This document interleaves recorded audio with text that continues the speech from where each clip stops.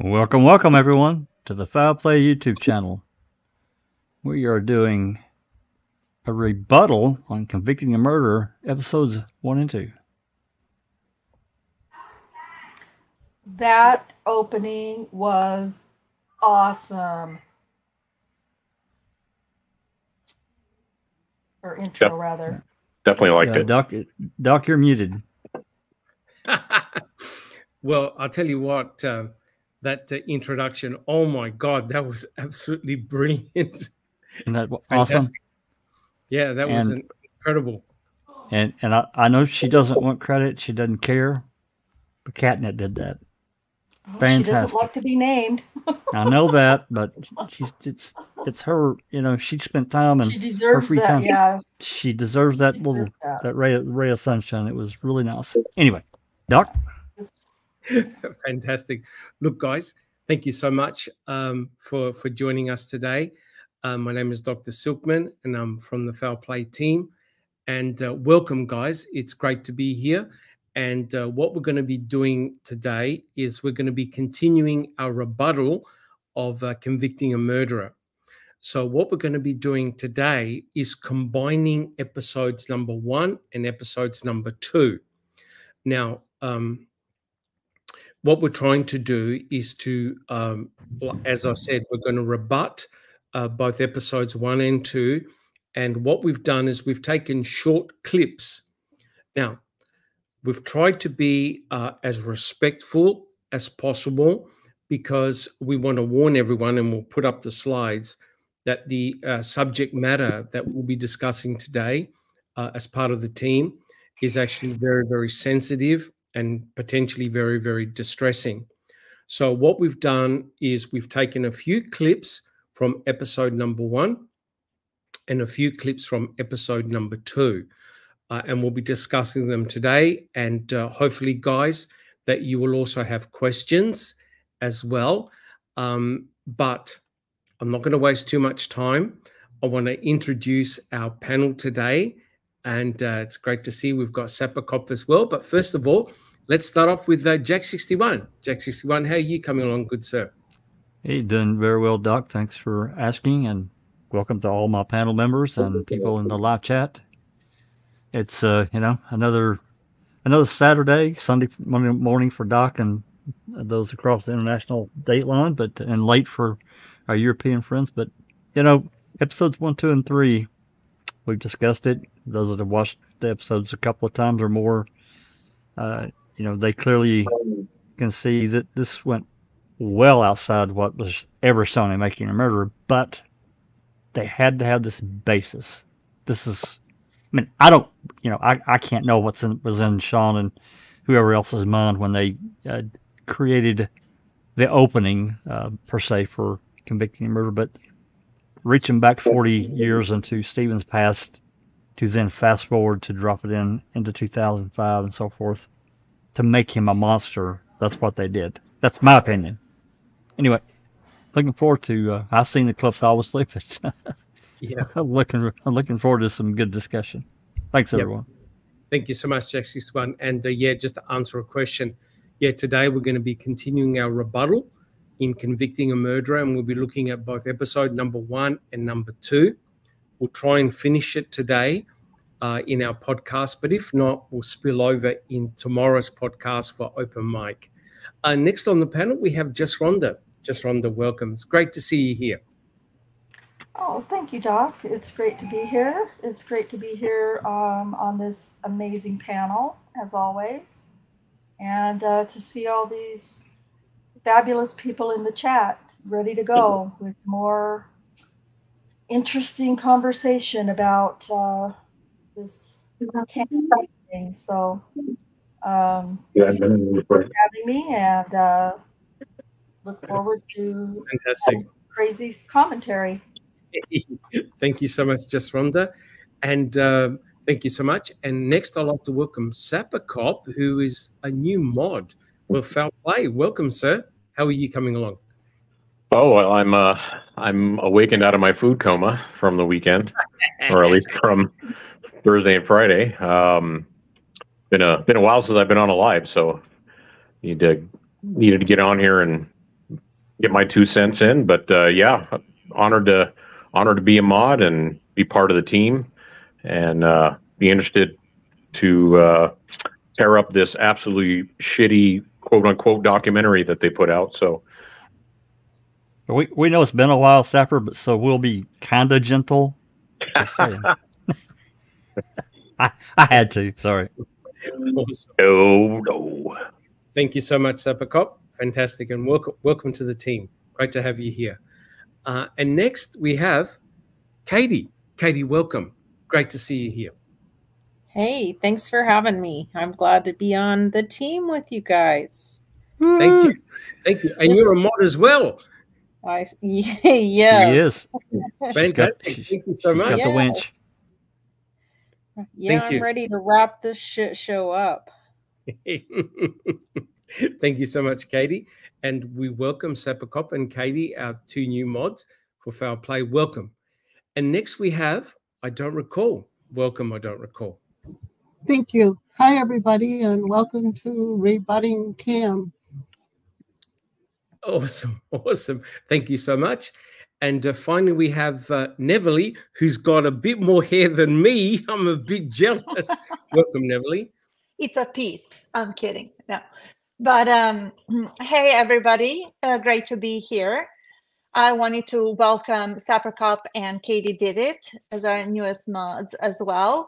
And happy to be here on a beautiful Saturday afternoon. Yes, we got to do this because it's in demand. The first 4 episodes of Cam and Making a Monster, should I say.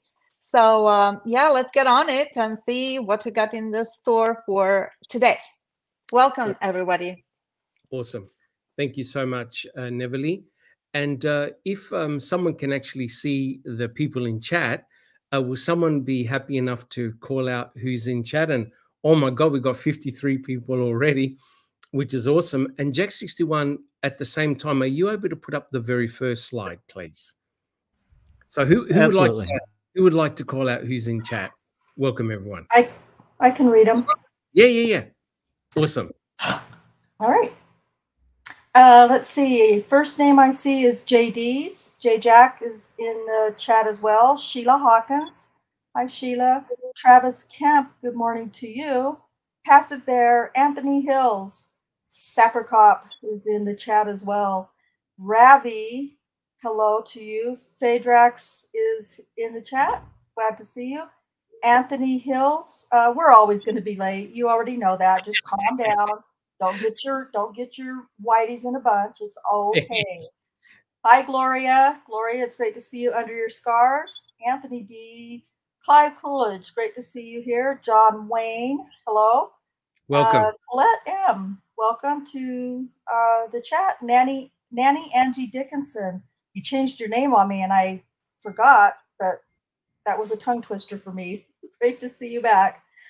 Hugh Frazier. Hey, Hugh, how's it going? Leanne Barterson, great to see you. Cher, it's fabulous to see you as well. Hi, Pete Moss. Random Pieces, great to see you.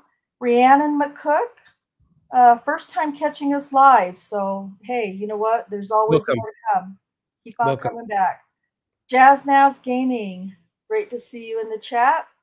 Let's see. Oh, there's Dr. Silkman again. Catnit, who made the wonderful intro for this channel. Thank you so much. Brilliant. Yes, really, really awesome. And it's danger music, you know. It's going to set Andy. Andy's going to be set off now. Yep. Another one of our new mods, Kay. It is so fabulous to have you on our team. And welcome to the chat and on the panel. Foul Play is here. Neverly is pulling the strings for Foul Play today. And my West Coast homie, Graham Moss, great to see you. Just Rhonda's in the chat. I don't recall. Cherie, my soul twin, how are you? And she's also on the panel with us, T1. It was a fabulous, fabulous intro and MLR to you as well. Welcome. Let's see. Sheila Hawkins, I think I might have missed you a minute ago. I'm sorry. Ronald Cass from the Missouri Ozark, great to have you here. Pete Moss, hello to you as well. Charlotte Dowling, Sheila Hawks, random pieces. Yes, like Doc said, we are going to continue talking about CAM just to complete the rebuttals that we started. So Nan's Life 7, how are you? It's great to see you back. And thinking I might have JJ Falk Jr. Hey JJ, it's great to have you. And Scooby the Dog. Welcome, Scooby. BOL, be on the lookout. $1 in the cuss jar for Sapricop. All proceeds go to me. No, listen. We're going to debate that. But yeah, with me and me and Sapper, and if Alice pops on a bit later, you know, yeah, this could be a swear fest. We'll see. And let's see. I think we got everybody. Oh, something to talk about. Great to see you. Welcome. Awesome. And I think that's it. Awesome. Welcome, everybody. Well, look, unless there are any comments, Jack61, did you have a quick comment? No, sorry. I got thrown out of StreamYard. I don't know what happened. Is this like, yeah, I was trying to go between the YouTube screen and the StreamYard page, and it's just like, no, you can't do that. And then it just threw me out and said something went wrong. Well, no joke. Are we back on? Yeah. Oh yeah, we never left. It's just me. I'm the only one got thrown out. So nothing got missed. But I will have to load each individual clip separately now because I already had them preloaded. Yeah, because it doesn't save them for you, right, Rhonda? Yeah, that's right. Yeah, that's irritating, but it's not a problem. It's fine. It's fine. No issue. No hassles. All right, guys. Look, we'll make a start and welcome everyone. It's great to have everybody here. So as you can see from the title slide here, we're going to be continuing our rebuttal. And the 2 episodes that we're looking at is episode number 1, which is entitled An Unraveling Narrative, and episode 2, Sharing Wives. And so what we've done is we've taken a series of clips and we're going to be discussing them. But before we do that, guys, there's a couple of warnings that we want to put up. Jack61, do you have the next slide? Yeah. So just a general disclaimer.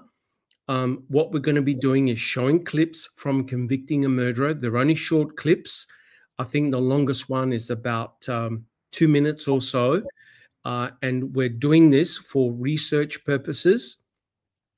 And the important thing, guys, is that these are just our opinions, right? That's the most important thing.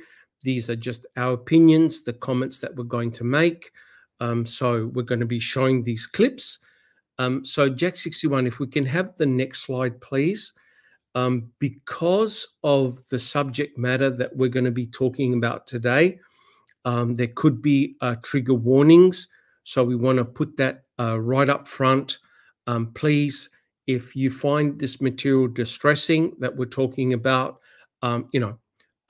please leave, right? If you find this very, very distressing, and it is, some of the subject matter that we'll be talking about today is very distressing.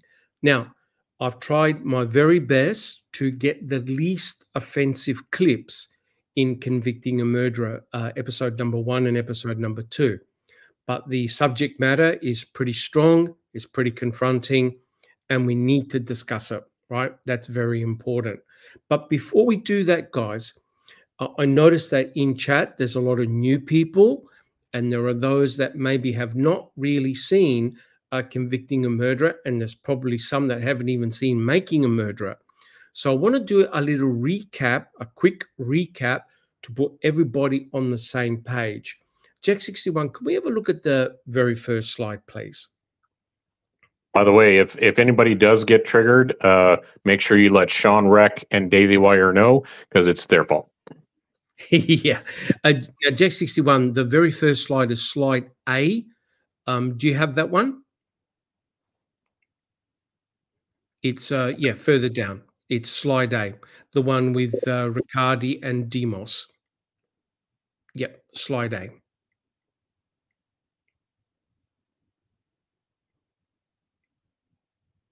Yep, we'll just wait for slide A. Are you able to put that full screen, slide A?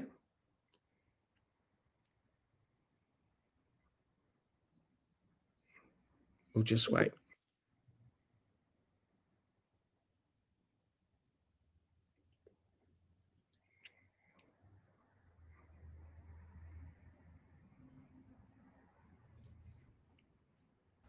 Sorry, Doc. I was sitting here talking muted. Give me just one second.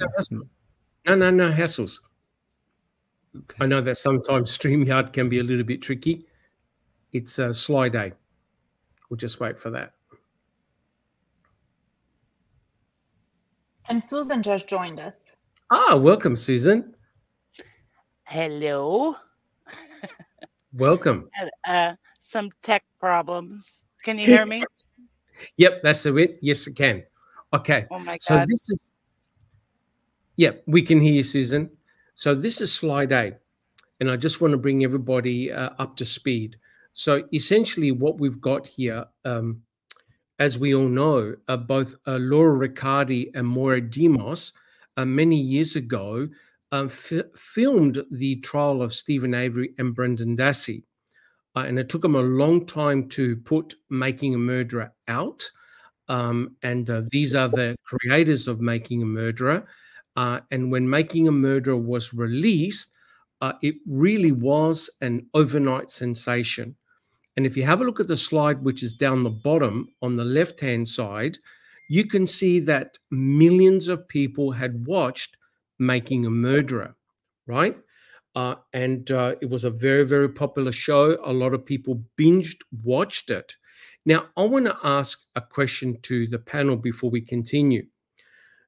Just a simple yes or no, and also people in chat. After you had watched Making a Murderer, right, this season number 1, which were 10 episodes, did you think that Stephen and Brendan were innocent or guilty as charged? Just Rhonda, what were your impressions after watching Ma'am? Innocent or guilty?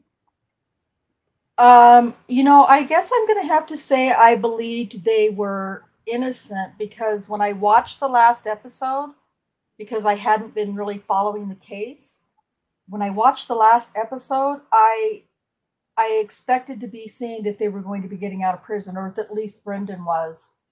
And when they weren't, I just was like, I was freaking out, like, no fucking way. There's no way these guys can still be in prison. At least this kid should not still be in prison. So I must have believed they were innocent.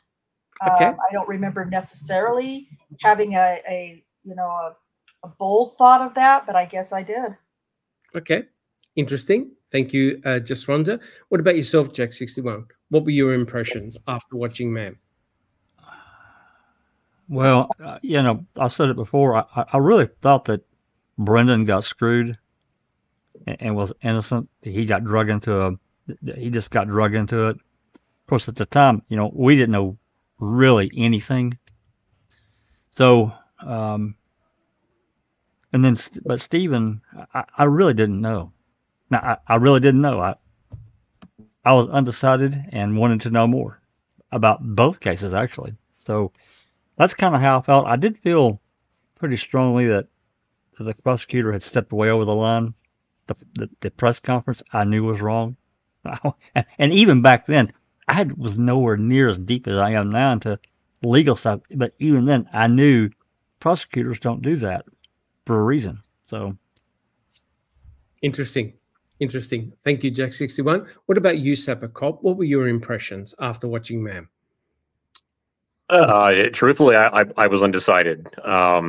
I had seen enough to have some serious questions about what was going on or what had happened. I definitely wanted to know more. You know, being former law enforcement, a lot of the things that I saw that the cops did and didn't do did not make sense, did not jibe with what an actual police investigation looks like. So I had a lot more questions. That's kind of where I was. Okay, interesting. Thank you, Sapper Cop. What about you? I don't recall. What were your impressions? I just wasn't sure. Um, I kind of thought they were innocent, but I wasn't sure. Okay. Okay. Interesting. Interesting. What about you, Katie? What were your impressions?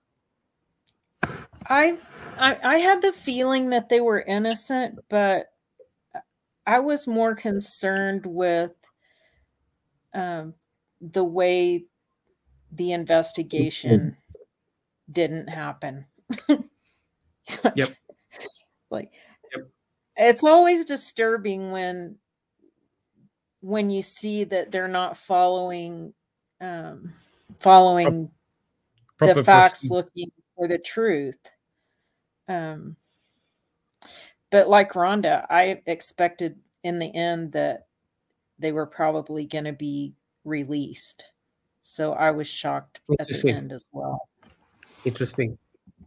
Thank you very much, Katie. Who's next? Is it Susan? Susan. Is it me? I can't see. Yeah, I can't see. Yeah, much like Kay, I thought very likely they were innocent after what I'd seen, and very suspicious of law enforcement for sure. And that's really what drove me to go online and find out more information. Interesting. Interesting. Thank you, Susan. Neverly, what were your impressions? I was shocked and in disbelief. I had tons of questions, tons. I was so perplexed. If I had to choose innocent or guilty, I would say innocent. But as I said, I had so many questions that eventually I found foul play and read it and so forth, read books, definitely got me curious. But I just couldn't believe that that was it. That was the end of the story. That they were both in prison for life. Yeah. Interesting. Very, very interesting. How about yourself? Yeah. Well, I'm here in Australia, so I'm a long way away from America and the American criminal justice system. But I must admit, I was completely shocked. I'd never really seen a documentary like this before. The one that came closest was The Staircase, right? That was very similar, in which a group of investigative journalists and reporters were following the case. I thought this was a drama. I thought this couldn't be real.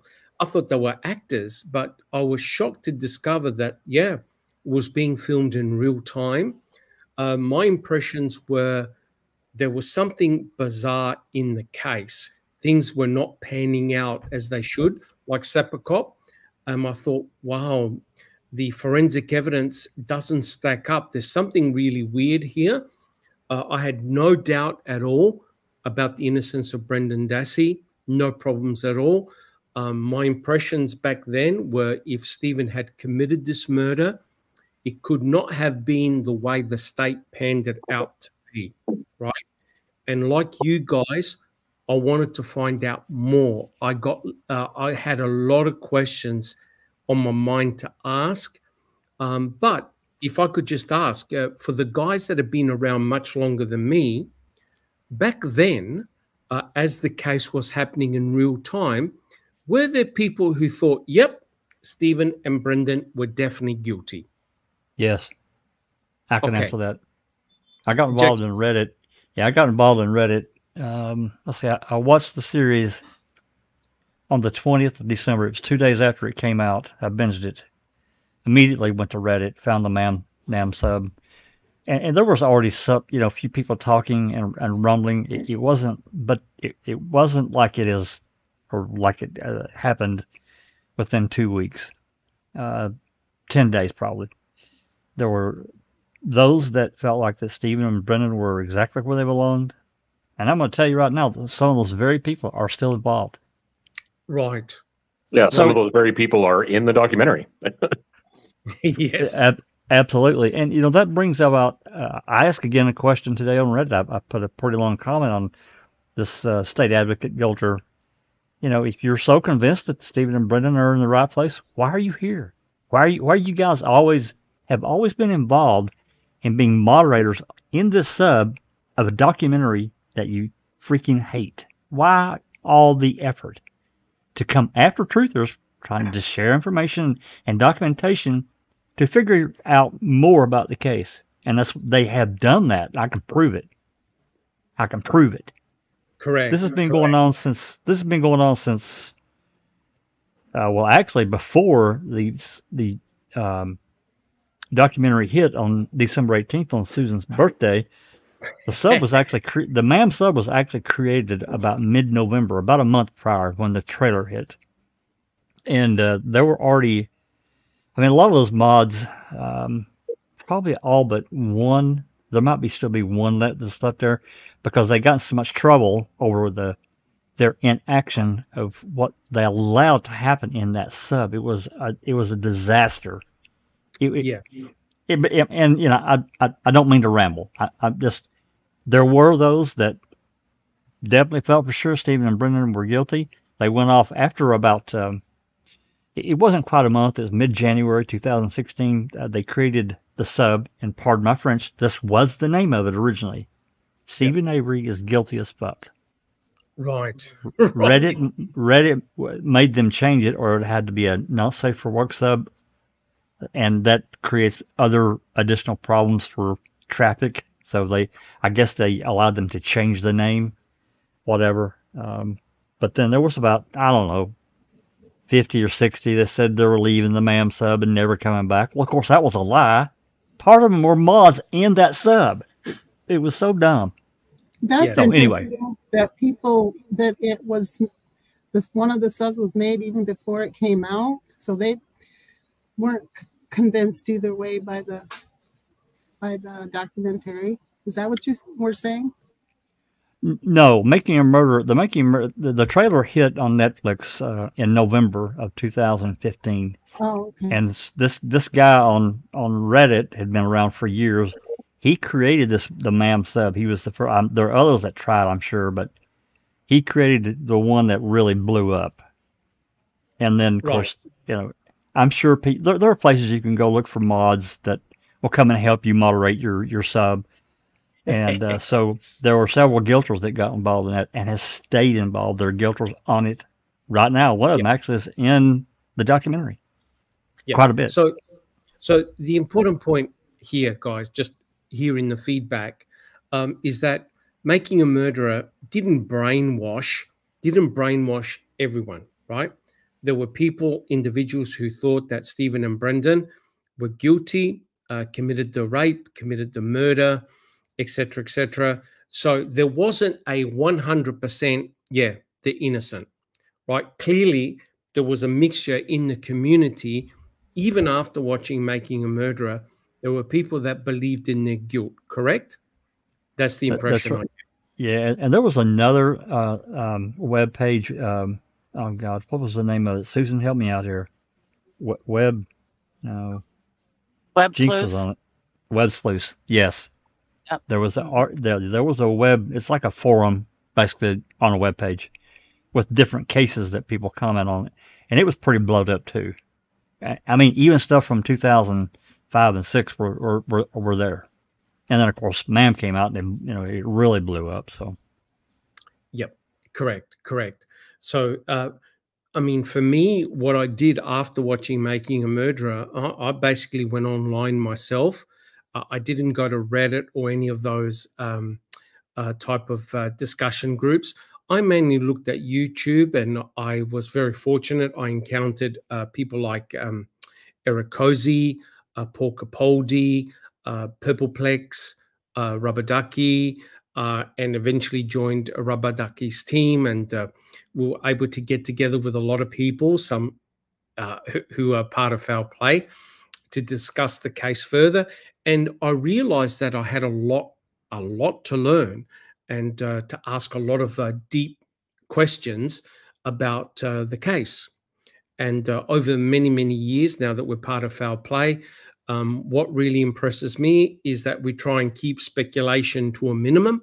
We say when we're speculating, and we refer to the primary documents, case documents. Well, lo and behold, we now have Convicting a Murderer. And if we go back to the same picture, you know that the spokesperson, the hostess, is Candace Owens. And I must admit, I really didn't know very much about her background, the type of work that she's done. I did a little bit of reading a couple of days ago, and oh my God, she is a very, very controversial person, very divisive, straight up front, doesn't mince with her words. And I must admit, I found having Candace as the spokesperson for a counter documentary a rather odd or bizarre that she would take on a project like this, like Convicting a Murderer. And the final person I want to introduce, as you can see, is Brenda Schuller. And Brenda Schuller, as you can see here, she's the so-called producer, researcher. She's also the so-called fact checker in the series. And I could tell you that Brenda Schuller interviewed some members of the Foul Play team, me included, about 3 years ago. And was a very, very interesting exercise. Right, guys? Does anyone have any comments? Just speak out, because I can't see whether you're muted or not. Who would like to comment? Well, I know, I wasn't part of the crew when Brenda did all her interviews, but I remember way back in 2018 and 2019 when Sean was commenting on Twitter about the whole case or about the show, and they both presented it as a neutral, unbiased, just telling the right story thing was what the documentary was going to be about. And they stuck to that for a long time, never wavering from it. Obviously now come to find out that that's the exact opposite. That's what we were told. That's what we were told, Saver. Yeah, and so everything out of their mouth was a lie. So that automatically told me that nothing they said or did or presented in the show was to be trusted, which it wasn't. And that spelled it out for me right off the bat. When you can't even present yourself factually or honestly, then you have no credibility. They even went as far as changing the title. They dropped a murderer and said that they changed it to just Convicting. And that was a lie. I believe that was a total lie to get truthers more open, willing to talk to them. Yeah. Yep. Correct. Yeah, to me, at least Making a Murderer had an agenda. It was the injustice system, justice or injustice system, and fair trials and so forth. And once again, I'm going to say this is not about Stephen Avery and Brendan Dassey. Could have been anybody in their position. But with Cam, I think that it was definitely misled to be nice. I don't want to say manipulated. I feel like we, Foul Play, got manipulated into this story that, they want a balanced approach. They're looking for the truth and everything else. And then at the end, as you guys see, it has nothing to do with that. It was really, they were following Kratz's book. And had we known that ahead of time, hindsight is always 20/20.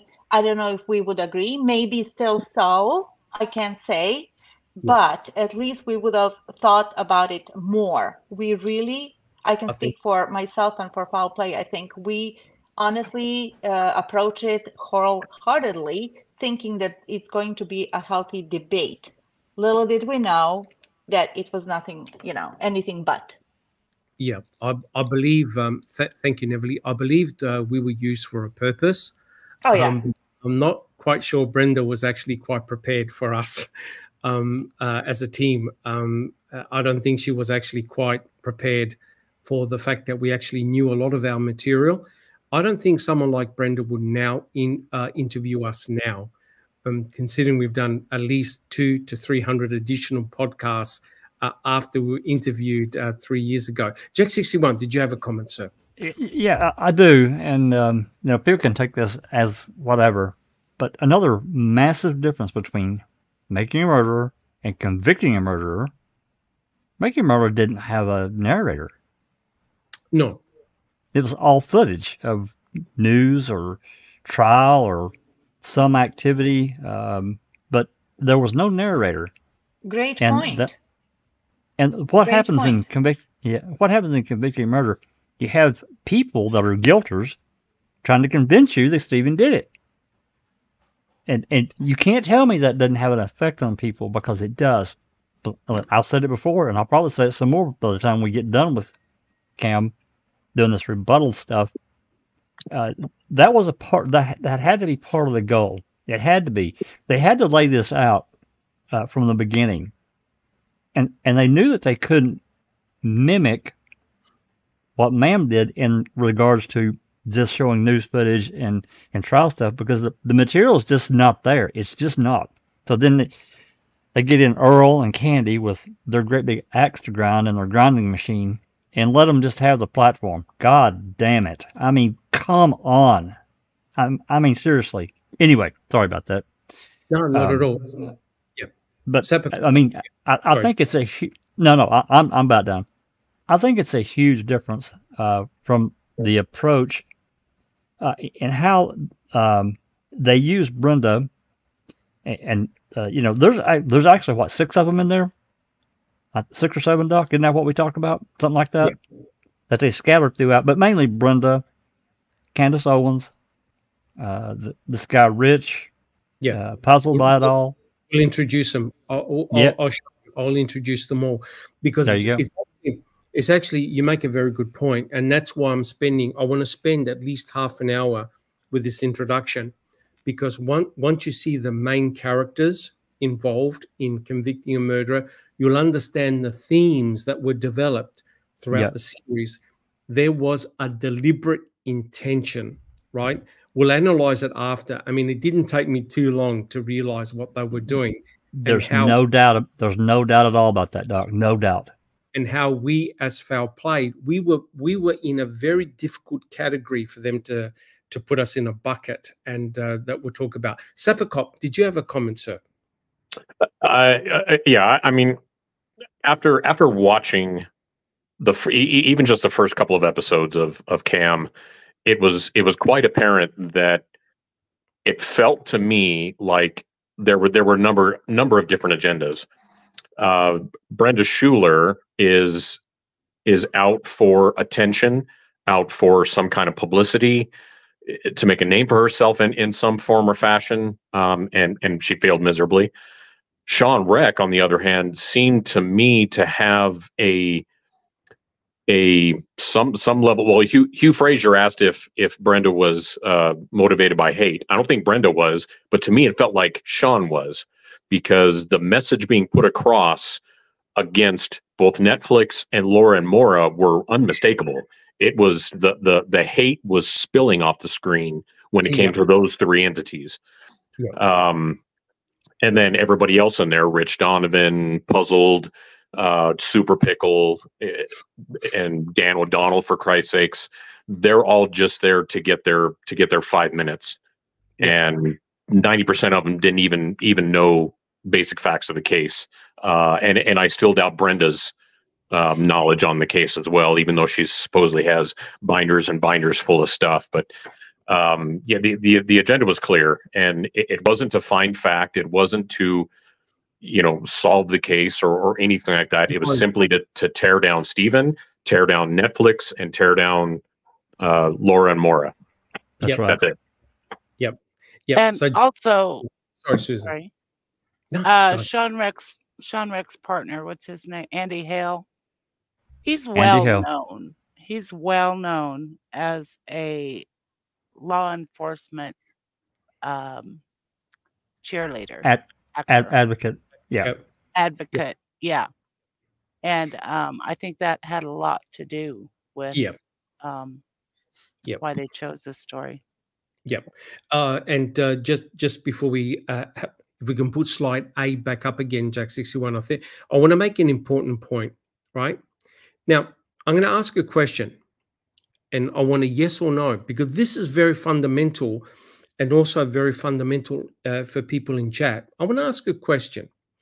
On the bottom left-hand corner, you can see that Netflix was a massively popular show. Massive. It had a huge impact throughout the world. It exposed, I believe, the injustices of the criminal justice system, as Neverly pointed out. This was more than just a story of Stephen Avery, Brendan Dassey, Teresa Horbach, and their respective families. It had an overarching approach. I want to ask this question. I just want a yes or no. If Making a Murderer was a dud, would we see Convicting a Murderer today? Just No. Rhonda. Yes No. or no? Just Rhonda. Oh, sorry. No. Jack 61. No, absolutely not. Sappercop. Nope. I don't recall. No. Katie. No. Neverly. I'm so sorry. Can you repeat the question? Yeah. I squirreled. If Ma'am wasn't as popular as it was, would we have Convicting a Murderer today? No. Heck no. Susan? No, they're making money on the tailcoats of Ma'am. Yeah. Yeah, that's Susan. exactly what I was going to say. They're riding the coattails of Ma'am and looking for a payout. Yep.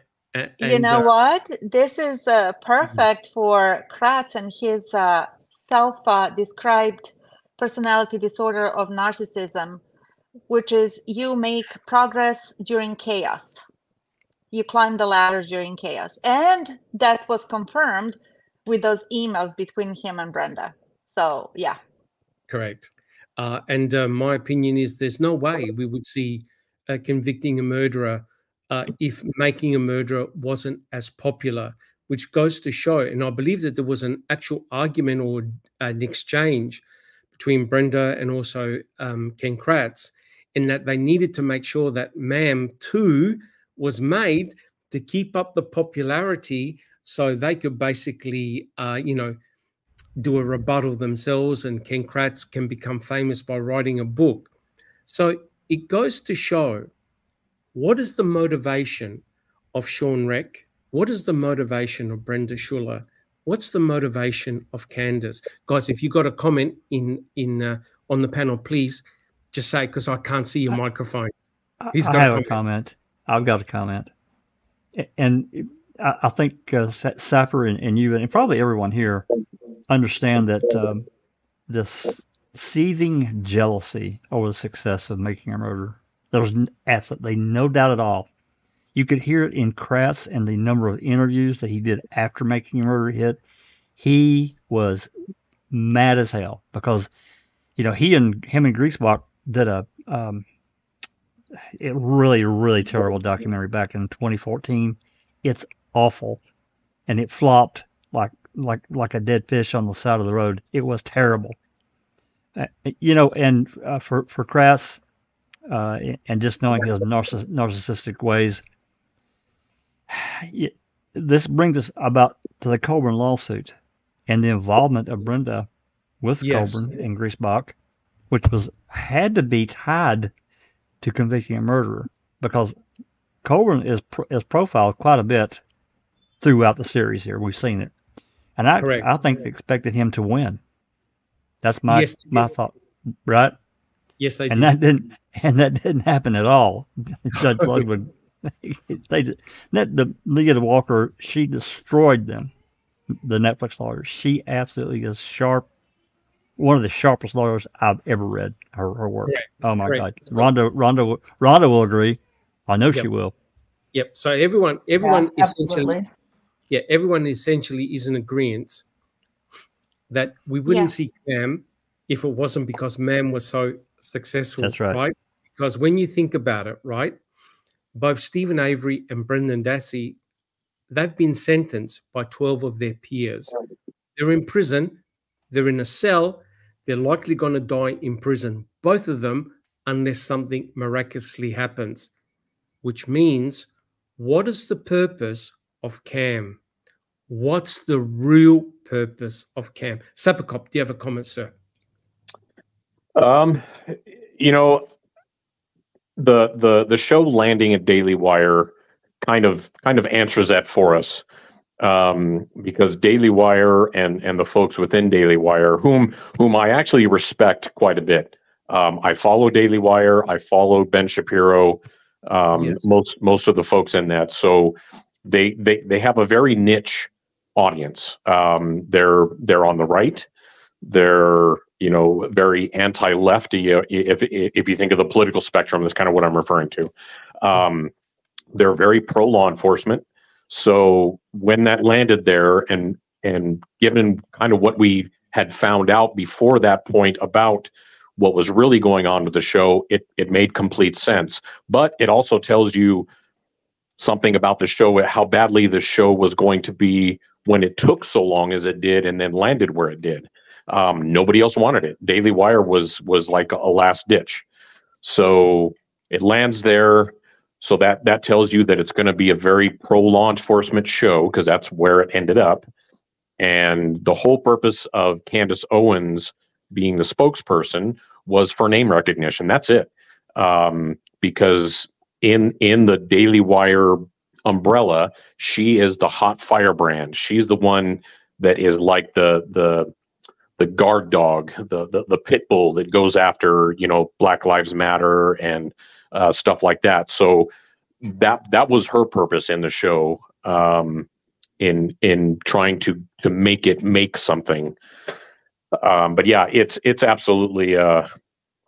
And I totally lost my train of thought there. That was the agenda as I understood it, based on all those factors. I'd really like to know. Sabricop brought up a good point. I'd really like to know who all of these various platforms actually viewed Convicting a Murderer. I'm talking about like Netflix and Hulu and all these. I really like to know, and we'll never see the list, I'm sure, but and how it ended up at the Daily Wire. That's a great point, Sabr. Yeah. Well, James Crane had excuse me, Susan, had a great point. He said that Ma'am was made, it was a low budget production. So what they did with as little money, they self-financed or whatever. In other words, it wasn't as big of a project as it was Cam. And they put out just facts, and there wasn't a narrator. This is not my words. This is all what's coming from chat. I forgot who said it. There was no narrator. So it was just like, these are the facts, right? Where Cam was the other way around. Yes, they put some factoids over there, but they had that great narrator who actually, I think it backfired on them. And the difference between Ma'am and Cam, I think that all the money that they have spent on their agenda, which you, Dr. Silkman, just pointed out, what is their true agenda? Because this can't be it.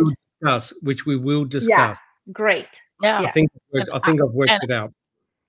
Susan. I think that was simply defending the verdict, backing the state, keeping them in prison. That was their agenda.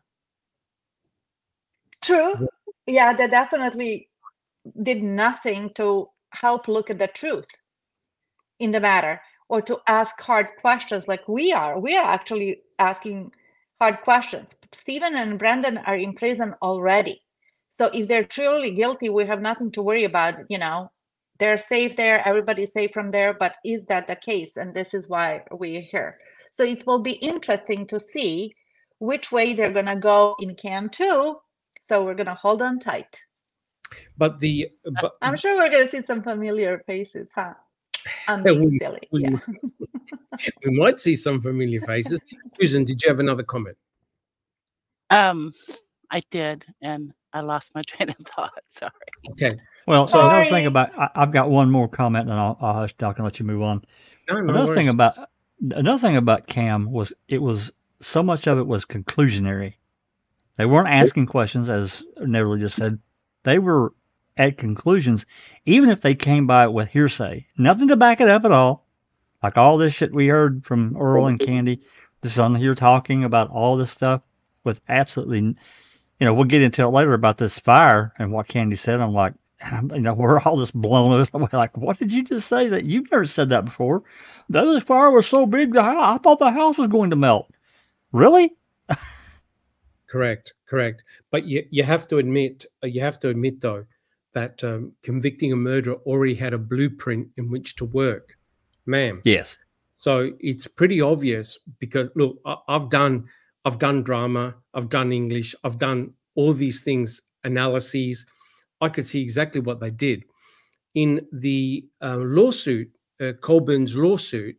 Colburn cited all these factors, including spooky music, which Making a Murderer used, and he felt that it destroyed him, his character, his personality. He received death threats, etc., etc. Convicting a Murderer used exactly the same elements, right? We've seen it.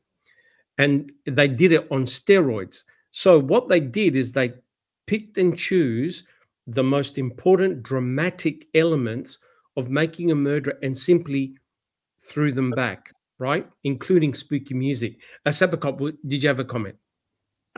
Oh, I was just going to say, yeah, you always accuse somebody of the actions that you yourself are already doing. So, you know, Yes. everything that they accused Ma'am of doing, they did in spades to the nth like degree. the emotional thing. You know how they said, oh, you know, truthers got all emotional and they based their conclusions, you know, upon those emotions. Look what they did in the first 4 episodes. They wanted to anger people with creating this like, woo, big bad wolf, which we knew he wasn't a great guy to begin with. And it wasn't relevant in the court anyways, because you can't use that like prior bad acts. But they spent 4 hours. That's just on screen time, let alone, you know, how many hours did they actually spend filming and compiling that together? Oh, correct. Are you saying they hijacked amygdalas in the first episode? If they had any. I think what Cam did also is just to show the character of this guy, Stephen. They showed his character and convicted him on that alone. Correct. Now, I agree, Susan, but you have to remember, right? Millions of people watched Making a Murderer, millions. And a lot of people, I'm not sure whether it was millions, they believed in the innocence of Stephen Avery and Brendan Dassey. Along comes Convicting a Murderer. And Convicting a Murderer is more like a shockumentary. It's a shockumentary. It's basically designed to take you out of your state of being hijacked, your amygdala being hijacked, and they're going to reinstate your amygdala, right? They're not going to hijack it. They're going to hand it back. They want you to see common sense and logic. So their approach very much is the total destruction of the 2 filmmakers, Netflix, and all its supporters. In other words, us. So their aim, their overarching aim, was to convince and convert as many people that believed in their innocence to now head towards guilt, right? So their approach is very much, we're going to show you how bad Stephen is. Now, remember, Jack 61, when we were interviewed by Brenda, right? We thought it was going to be a cordial discussion talking about the murder case. Let's talk about the merits of the murder investigation. What went right, what went wrong. No. Brenda dragged us back in the mid-80s, talking about Stephen, his character, what he did, the cat burning incidents, the robbery. Oh, did you remember? Oh, did you know? Oh, did you know? And we're thinking, wait a minute. He's been charged. He's been convicted. He got fined and he went to prison. I think he learned his lessons for the things that he did. We were here to discuss with Brenda the murder case, right, guys? Was that your impression? Yes. Absolutely. Absolutely, 100%. And when we kept on being dragged back to the early childhood or early adulthood of Stephen, we're thinking, wait a minute, what is Brenda trying to achieve here? And now, after watching Cam, it's pretty obvious. We're regarded, the Foul Play team, Mindshock, Paul Capaldi, and others are regarded as supporters, truthers. Their aim is to shut us down. That's the impression, the strong impression I get. And it's very interesting, and we'll talk about it, how you see in the series people convert, people flip from innocence to guilt. So it's like a journey that these individuals have been on. We're a danger because we are looking at the minutiae of the case. We're looking at the documents, the facts. We're asking hard questions. We get asked hard questions. I have a feeling that they want us to go away, Sapacop. What about yourself? Yeah, their logic escapes me. There's not any of us on this panel or anyone in the quote unquote truther community who are going to get Stephen or Brendan out. There's nothing we can do to do that. That's Correct. the legal system. That's Casey's job. None of us are lawyers, unless somebody, it ends up getting some kind of miraculous FOIA request that breaks the case. We're just commenters. We're just bystanders on the side watching something go by and giving our opinions on it. That's our whole role here. And to think that they have to generate this entire PR campaign to try to counter that for some reason, it just blows my mind. So I really don't understand. But the other part of it is they don't know their audience, and I've told that to Sean over and over again on Twitter. Is they want to paint the entire truther community with this broad, generalized brush that we're all soulless and we're backing a rapist and we must hate cops and all this and that. It couldn't be farther from the truth. As you can tell by my handle, I'm a military vet and former law enforcement. I am all kinds of back the blue. I will back the blue usually above all else until it's shown that there isn't a reason to do so, which unfortunately is the case here. It wasn't until I dug into the documents, started reading the reports, started going through the ledgers, and started reading opinions by others that I finally came to the conclusion that no, what law enforcement did in this case does not jive with any other actual criminal investigation and how those things go. That's what convinced me, not a documentary. So the fact that they have failed to account for someone like me in their brush, and there's many more than just me that are in that pool, unjustly placed. So that's why they're going to fail, because they just didn't know their audience. I think so. And I agree 100%, Sapacop, and I respect your background, your expertise on what you've done, and I think your voice is very, very powerful as well. But Brenda, I don't think, was also prepared for us. We actually had read the literature. We had done our due diligence. We have spent a long time FOIAing documents. Susan, do you have a comment? Yeah, I just wanted to say that I also very much respect law enforcement, honest law enforcement. Correct. And appreciate the tough job that they have and the bravery they have and what they do, on a daily basis. I respect them very much. Correct. But there are dishonest people in every profession. I don't care what you're talking about. Every profession. And those people I do not respect. Correct. If I could just add something too, in regards to Cam, sorry, I had to step away. For me personally, it felt like I was going on a ride in a car with a blindfold on. I had no clue where we were going with this cam and recording. Once we figured out that actually it had nothing to do with the reality, or actually our perception and expectations, or what we were told. We were approached with this idea, as I mentioned several times, and other people have too, with a balanced approach and a healthy debate, and looking for the truth.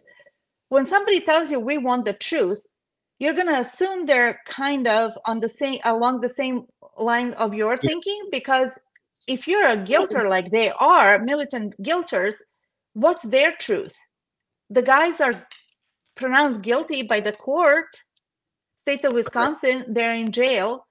So just whenever they say we're looking for the truth, I don't understand that part. Correct. 100% correct.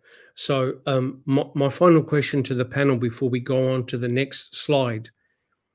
Do you think convicting a murderer has been good or bad for law enforcement in general? Has it changed your opinion on them? Just Rhonda, has it been good or bad?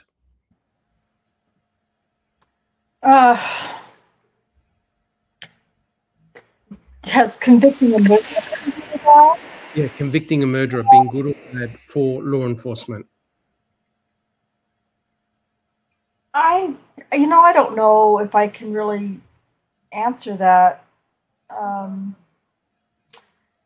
Because I just believe everything about Cam was just so antagonistic and fake and unreal, and that includes everything that that the main players in law enforcement did in the case to begin with.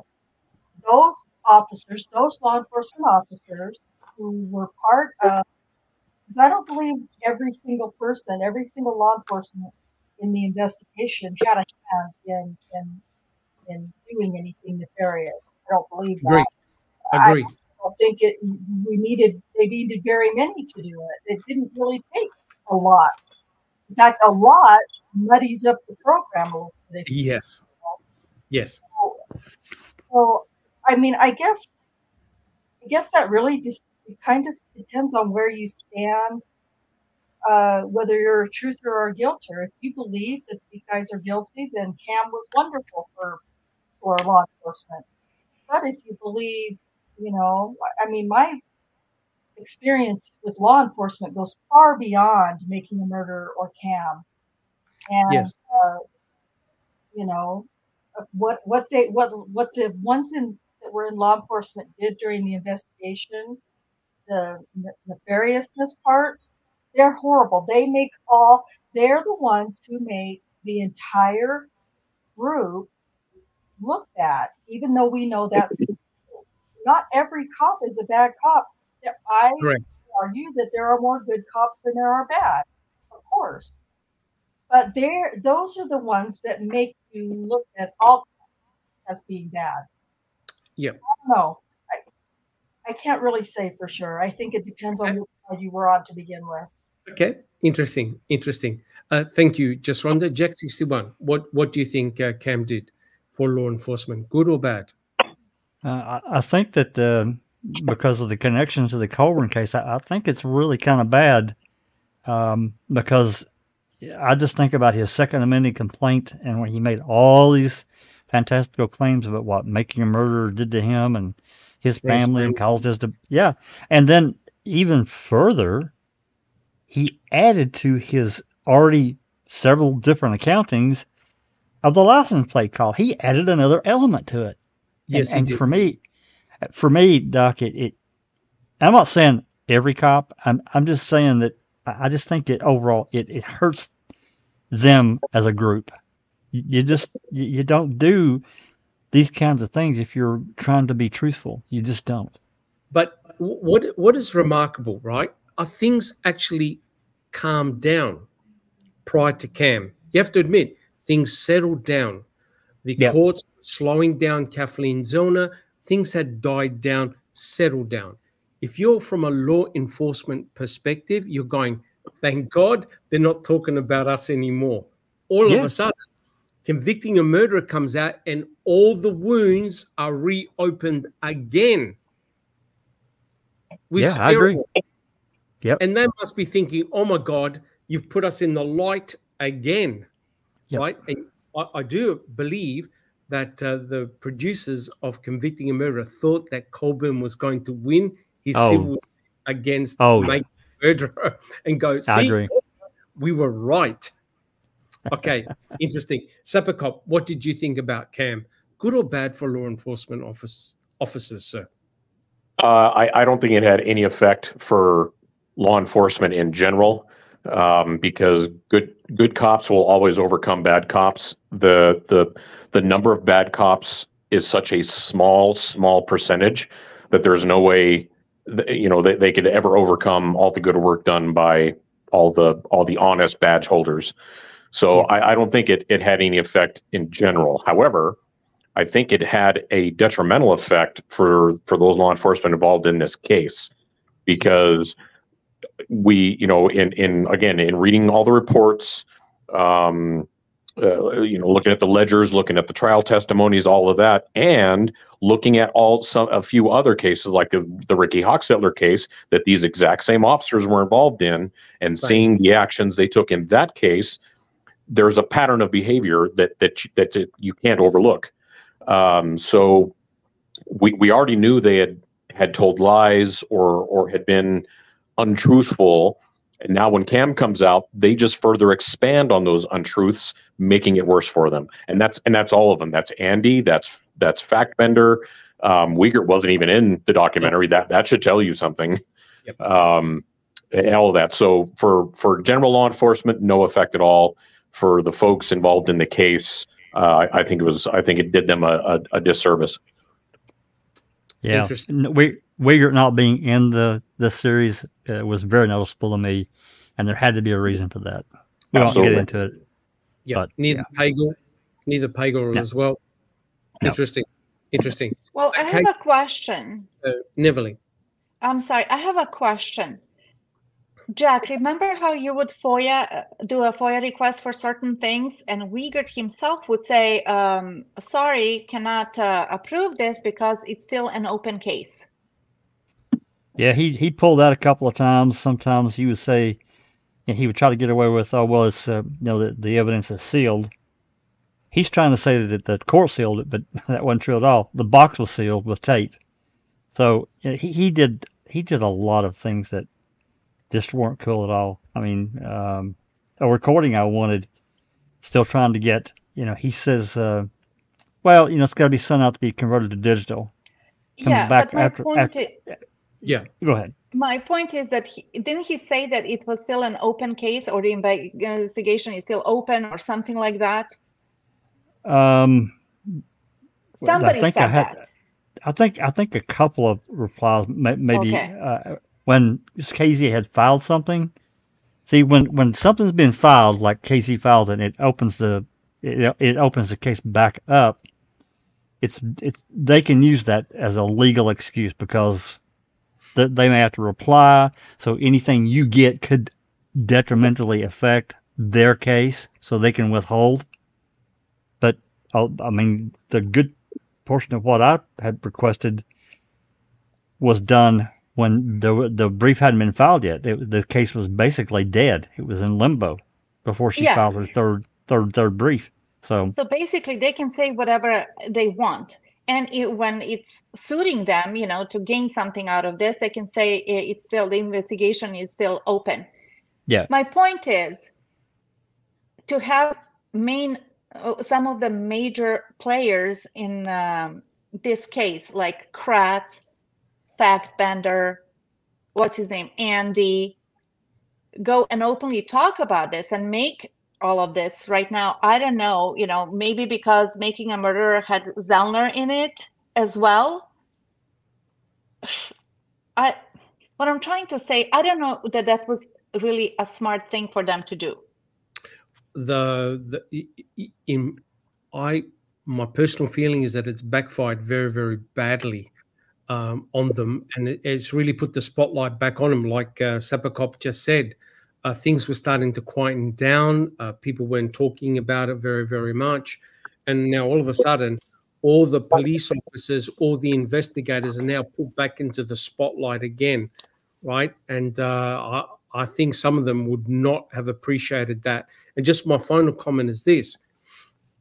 The film directors, Riccardi and Demos, put up a list of all the officers that didn't want to appear or talk or comment in Making a Murderer, right? And of course, a lot of those officers chose not to appear on Convicting a Murderer either. To me, that says a lot, right? That they didn't want to express their opinions. Yeah, it does, Doc. Go ahead. Correct, correct. Katie, what did you think? Good idea or bad idea for law enforcement convicting a murderer? Well, I mean, I think it really just, like, they looked like clowns in making a murder, but in convicting a murder, they really just doubled down on that. You've got, you've got Andrew Colburn remembering things suddenly. I mean, it's just ridiculous. You got Ken Kratz who can't keep his temper under. It's just, I mean, they really just look like a bunch of fools. And, if it affects law enforcement overall, it would just be in the fact that people would question how many law enforcement agents are dirty. I mean, we don't know. I mean, you see them as the cases fall out and the evidence falls out. Sapper Cop, he's inside. He has better insight. So, yeah, I mean, they just made fools of themselves. Okay, interesting, Katie. I don't recall. What about yourself? What effect do you think Cam had on law enforcement? I think it made like Zapper said, the local ones look even worse, in my opinion. And like Kay said, the overall, it's just, you just don't know which ones to trust, I guess. Good point. Good point. Neverly, what about yourself? Was Cam good for law enforcement? Yes or no? For law enforcement of Manitowoc and Calumet County, I don't think it was a good look, because I don't know, man, but I could clearly see what they were doing. Andy being this goofball and like, la la, not appealing, not believable what he was saying. He just, again, did not appear believable. Again. And then we know what that he lied and all of that. So, I don't know about that. Fassbender, what is he going to say? We set him up. What is he going to say? The investigation was shoddy and we needed something to tie Stephen for this because we were after him. What were they going to say? Correct. I don't know what they were thinking. So, I don't know. Interesting. Thank you, Neverly. Susan, what about yourself? Was it a good look Yeah. or bad? I think it was a bad look at the way they tried to explain away a lot of the shady stuff they did in this case. Just made them look ridiculous. I think, they tried to cover the point that, the coroner wasn't called. Well, you don't have to call a coroner. And the what else? Well, they said Sean said there was no explanation for the keys, so they didn't include that.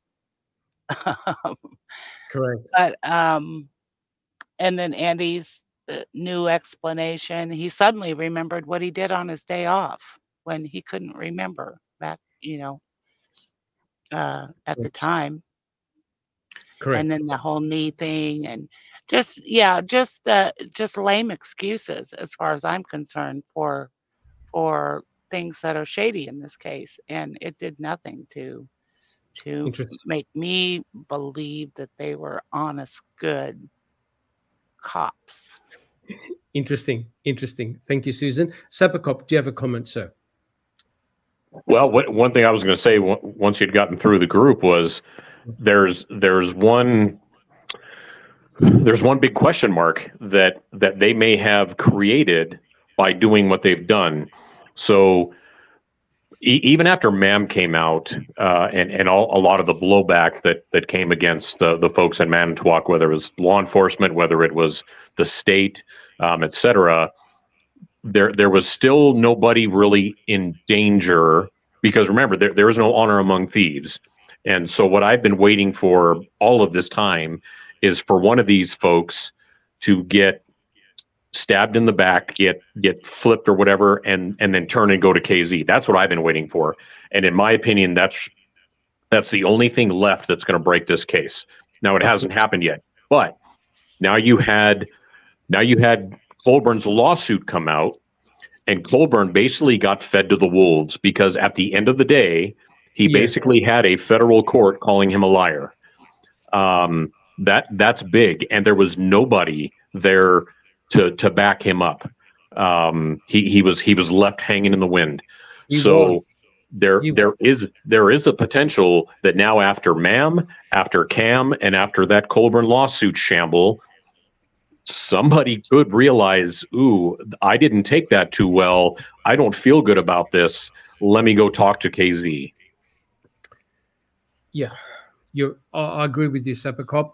And the mere fact that they didn't even give Colburn the time that he did the call in the plates. Remember that it took like a couple of years before that information got released. It goes to show that they left him hanging and dangling. Whereas had that information been provided, it would have solved a lot of issues for Colburn back during the trial, right? And but to give that information up meant that law enforcement were recording the calls, right?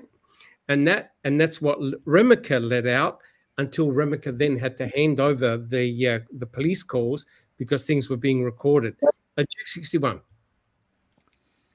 Yeah, this my comment was really directed towards what Saffer was talking about. Colburn being left basically the twist in the wind, and that is exactly what happened.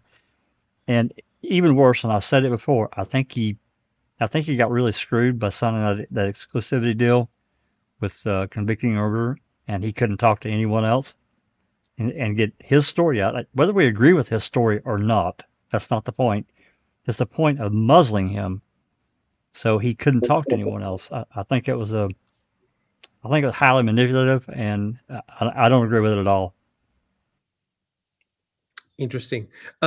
Just wondered, did you have a comment?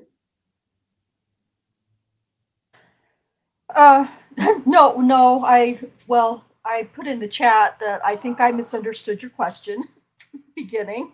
No, that's all right. I was thinking way too deeply. Yeah, I'm with Kay.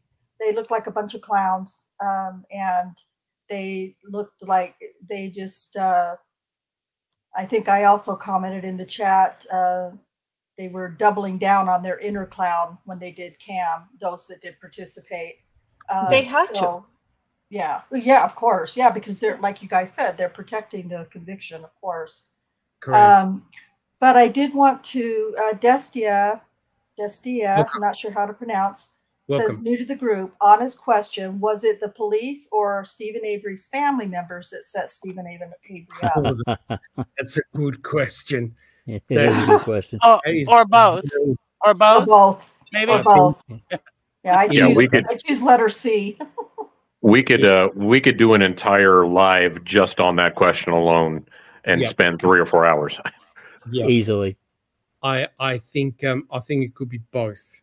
I really do. But that's a brilliant question, and welcome. I agree with the Sappercop. It could easily be both. Can we have the Jack 61 unless there's any comments? I got one last comment, then I'll put that back up while I'm doing that. There we go. My comment is, and I don't remember which episode it was, but I'm thinking it was like episode 7 or 8. Fassbender was talking. He said, yeah, there were some mistakes made. You're damn right. There were a huge amount of mistakes made. Yes. That's part of the problem. That was really my comment. Correct. Well, the way I saw Convicting a Murderer, it was sort of like Brenda was acting on the behalf of law enforcement. She was essentially their mouthpiece, essentially giving law enforcement side of the story of what happened, right? But I do believe the mere factor that there were so many high-ranking investigators and officers that weren't involved in Convicting a Murderer, I think says a lot. I mean, would you have liked to have had comments from Mike Bushman and Sergeant Jason Jost? I would have loved it had Absolutely. they appeared. Or Sipple, Absolutely. right? Had they appeared, it would have been just absolutely awesome to get their stories, what they saw, what they found, etc., etc. But we never really got any of that, which is a real pity.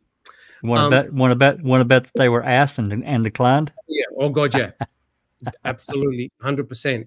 Can we have a look at slide 2 at Jack 61? All right. So, in Convicting a Murderer, the way they introduced the show was they introduced us to specific characters. And these characters were very important because you see them right throughout the whole entire series. Now, I do not know who these people are. I've never talked to them before. Some of you guys may know who they are. I do not. But we were introduced to Alex, John, by the name of Puzzled by It All. We had Dave, and we also had Rich. Now, what is remarkable, guys, is that all 4 were called case enthusiasts. Guys, do we have any comments about the case enthusiasts? They were clearly making a distinction between them and Avery supporters, or whatever they called us. Yeah. We're not case knows enthusiasts. they're guilters. Come on. Right, state advocates, no doubt. Yep. Yeah, those particular people fit the agenda and the narrative that Cam was looking to tell. They were chosen for a reason. They are probably, well, I don't know much about Dave because I don't know who he is on the Reddit side or any of that. But the other 3 we all know very, very well throughout the years of going through this case. So we know that their stance. So there's that. Yes, correct. But don't you like the approach that Cam had, in that both Alex, all the case enthusiasts, they all started by saying they believed in the innocence of both Stephen and Brendan by watching Ma'am. Did you like that approach? Yeah. Which of course isn't true at all. I'm pretty sure that the 3 I mentioned, Alex, aka Super Pickle, Puzzled by It All, and Rich Donovan, have never ever been. Well, Rich will try to claim he was pro Avery, but I actually don't think he ever was. I think he was a plant. But those 3 are what most people on the truther side would consider militant guilters, just because of the way they approach all of us. In whatever form or fashion, whether it's Twitter, whether it's Reddit, they are especially Puzzled by It All. If you want a good idea who those people are, go to Reddit, punch in their names, Super Pickle or Puzzled by It All, whichever, and go read some of their posts, go read some of their comments. That'll tell you all you need to know.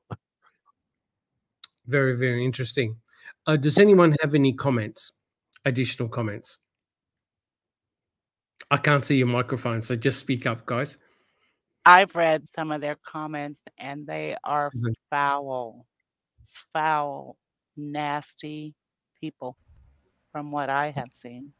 And I'll tell you that Alex, aka Super Pickle, she's a mod in the Making a Murderer sub. She hasn't made a comment as far as I know, and I can go look, but it's probably been at least 3 years under her Super Pickle name, her mod name. I imagine she's got an alt that she uses to protect her Super Pickle identity on Reddit.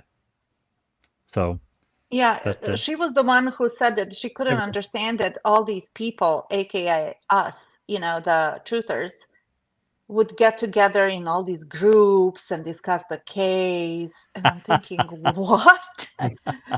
What? You're a freaking leader over there, a mod, and you are wondering about us? In a sub of a docuseries that she professes to hate. What are you doing? You don't like this material. Why would you want to moderate in a sub of people that do like the material and want to research it further. What are you doing, really? Correct. So Controlling the flow of information. Sorry, Doc. Yeah, I was going to say, has anyone here personally had any interaction with these four? And also in chat, have you had any interaction with these four people? And how have you found that experience? Positive or negative? Because I tell you what, I've checked a few of the Reddit groups. Oh my God, the amount of vitriol and utter hatred is off the charts. Is that what you find, guys? Yeah, I've interacted with all but, well, I don't know Dave, but I've interacted with the other three. I'm sorry, Rhonda, go ahead. No, that's okay. I have had interaction with Puzzle when I used to be on Reddit, actually when I was fairly new to Reddit about the case. Yes. And I didn't understand rules necessarily, or really maybe even pay attention to them, but I was making comments back and forth with Puzzle in his Reddit, and I said something about being crazy, about his ideas being crazy or something like that, and the fucker had me banned, not banned, but what did he call it, Jack? He had me thrown out or whatever. Suspended.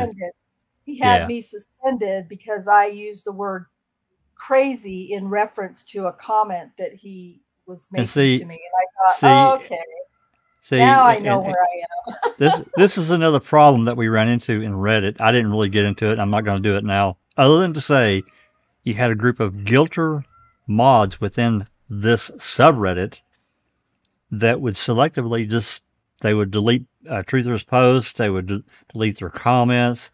There was one that they would used to pick a fight with people and start calling them names. And I'm not talking about this like you dummy. I'm talking about like bad names. Yes. And then she would go back. A report would get made, but she would go back and delete the entire conversation. And she said, "I didn't say anything. What are you talking about?" Well, of course, that didn't last too long because people were screenshotting and caught her doing it. I guess she got in some trouble, but they didn't throw her out, which she should have been removed as a mod. You don't do that shit. Yeah, correct. Sepacop, do you have a comment? About these ones, no. I pretty much kind of, well, I mean, unless you really want to dig into like Rich Donovan, for example, because the things he's done have been so much worse than anybody else on that screen. On Twitter. Yeah. In terms of digitally stalking and harassing people, threatening them of like actual threats of violence, that he's committed on multiple different members, not just one person, and all of them are female. You know, if somebody wants to dig into that, have at it. But that is one nasty individual right there. But again, Sean Reck and them give him all kinds of airtime, like he's this knowledgeable person, but never say anything about those kind of things he did. Yeah. Well, he became bosom buddies with Ken Kratz, you know, back in 2018, 2019.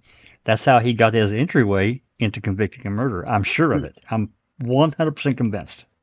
Yeah. And we all know that Brenda Schuler is well aware of all of these people and the way that they have interacted on Reddit and Twitter and wherever. Facebook.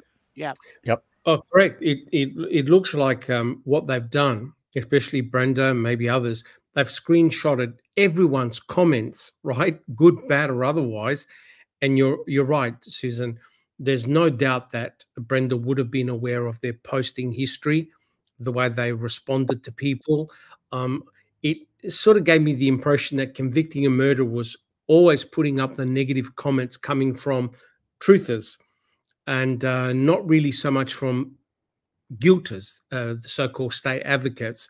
It seemed very lopsided in that regard. Sepacop, do you have a comment? No. Okay. So just so that we can move on. So you'll see right throughout Convicting a Murderer, especially these four individuals, and how they transform right throughout the series, right?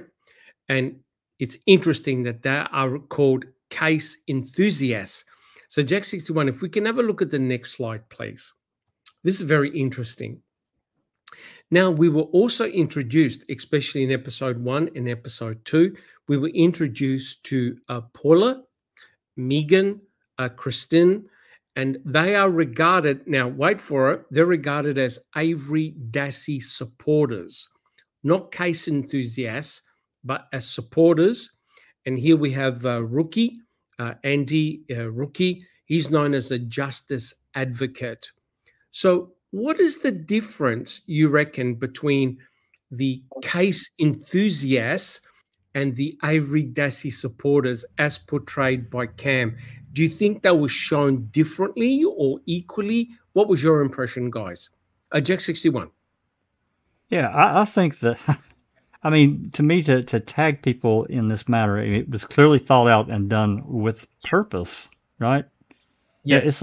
it's like Kristen and Megan walking in, the first time that they had a conversation with Brenda with empty hands. She's sitting there with her computer and volumes of all kinds of paperwork and Yes. the I mean, to me, I just see the lopsidedness of that scale right off the bat. So I think they overall they showed Rookie in a really good light. I think they were kind of fair. I know that he filmed many hours with them. I don't know exactly how many. I just know it was a lot. I don't think they showed nearly enough of his interaction with what he had to say, because Rookie, I can tell you, I got a lot of my drive and intuition from him and the way he approached what he was doing. It really impressed me. Because it was a bit different way of thinking and trying to get information. That's kind of how I look at what we do. Separate Cop is right. We're not lawyers. We're not court officials. But if we can gather information to pass on to KZ or Laura and Drizzen to help them, that I think that's our role. That's what I think of it, and nothing more than that. And Rookie was really, really good at that. Really good. So I think for him, they did a really good job. This whole thing with Kristen, God almighty. I mean, just from what I've read, and knew before, because she had a lot of interaction with the German, Siegfried, and all that shit. And I mean a lot. I've got a ton of text messages that she was involved in. And then this transformation from truther to guilter, and she didn't know about all this other information. And it was out there, provably out there already. And she didn't bother to read it and didn't understand it. And then ultimately, her son, and I have all the sympathy in the world for her child passing away, but to lay this blame at his feet, no. Sorry, I got a real problem there. I would more call her transformation from truther to screen star. To screen star. Yeah, I agree. Interesting. 100%, Susan. Yep. Sepacop, do you have a comment, sir? Well, yeah. I mean, the labeling was very purposeful. They wanted to differentiate between the people that the documentary, I'm going to use that very loosely, was going to agree with, and those that they were going to later try to discredit or trash, which is, that was their intent. So that was very purposeful. And then in terms of Kristen and Megan, they were going to use them later as a coup d'etat. Now, see, here we've taken these supporters, and by the information we've shown them, now they're against, Avery and Dassey. See what happens when you learn the truth, kind of thing. So, I mean, that's very upfront. You'd have to be an idiot not to see that. But I didn't notice the different labeling for Rookie as a justice advocate versus an Avery Dassey supporter.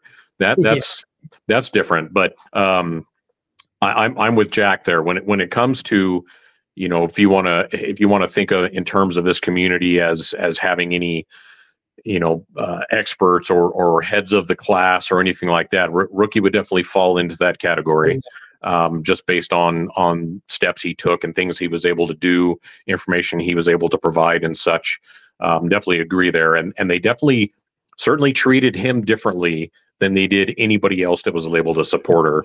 Everybody else they tried to make look stupid, but Rookie they used kid gloves with, for sure, in that respect.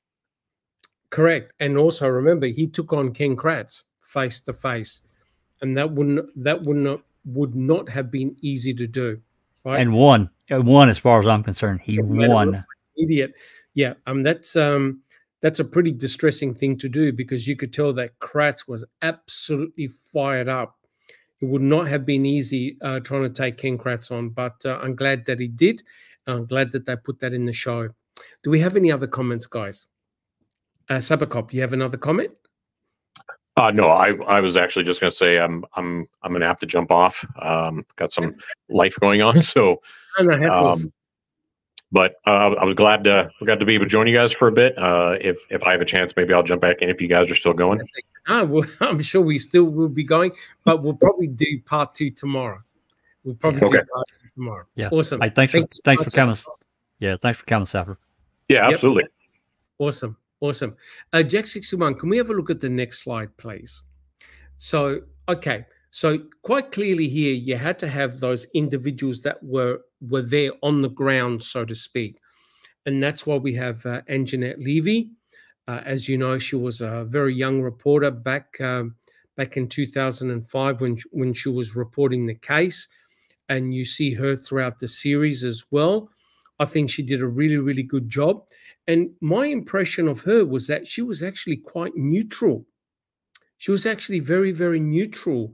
Her comments were really, really well done. She really said it as she saw it. And she had a lot of interaction with both Stephen and Brendan Dassey. And I'm sure Jack 61 will tell you all about the interview that she did with Brendan, right, Jack 61? Yeah, you know, other than that interview, I overall agree with you. But that interview she did with Brendan is really troubling for me, and I know it is for a lot of people, because of how she treated him, the questions she was posing. It was like she was trying to trick him and trap him into making some kind of admission right there on the phone. Right. And I didn't agree with it at all. I didn't like it. But, you know, I think overall she did a pretty good job. I think so. Her comments remained fairly neutral throughout the series, and was very interesting because remember, she was there.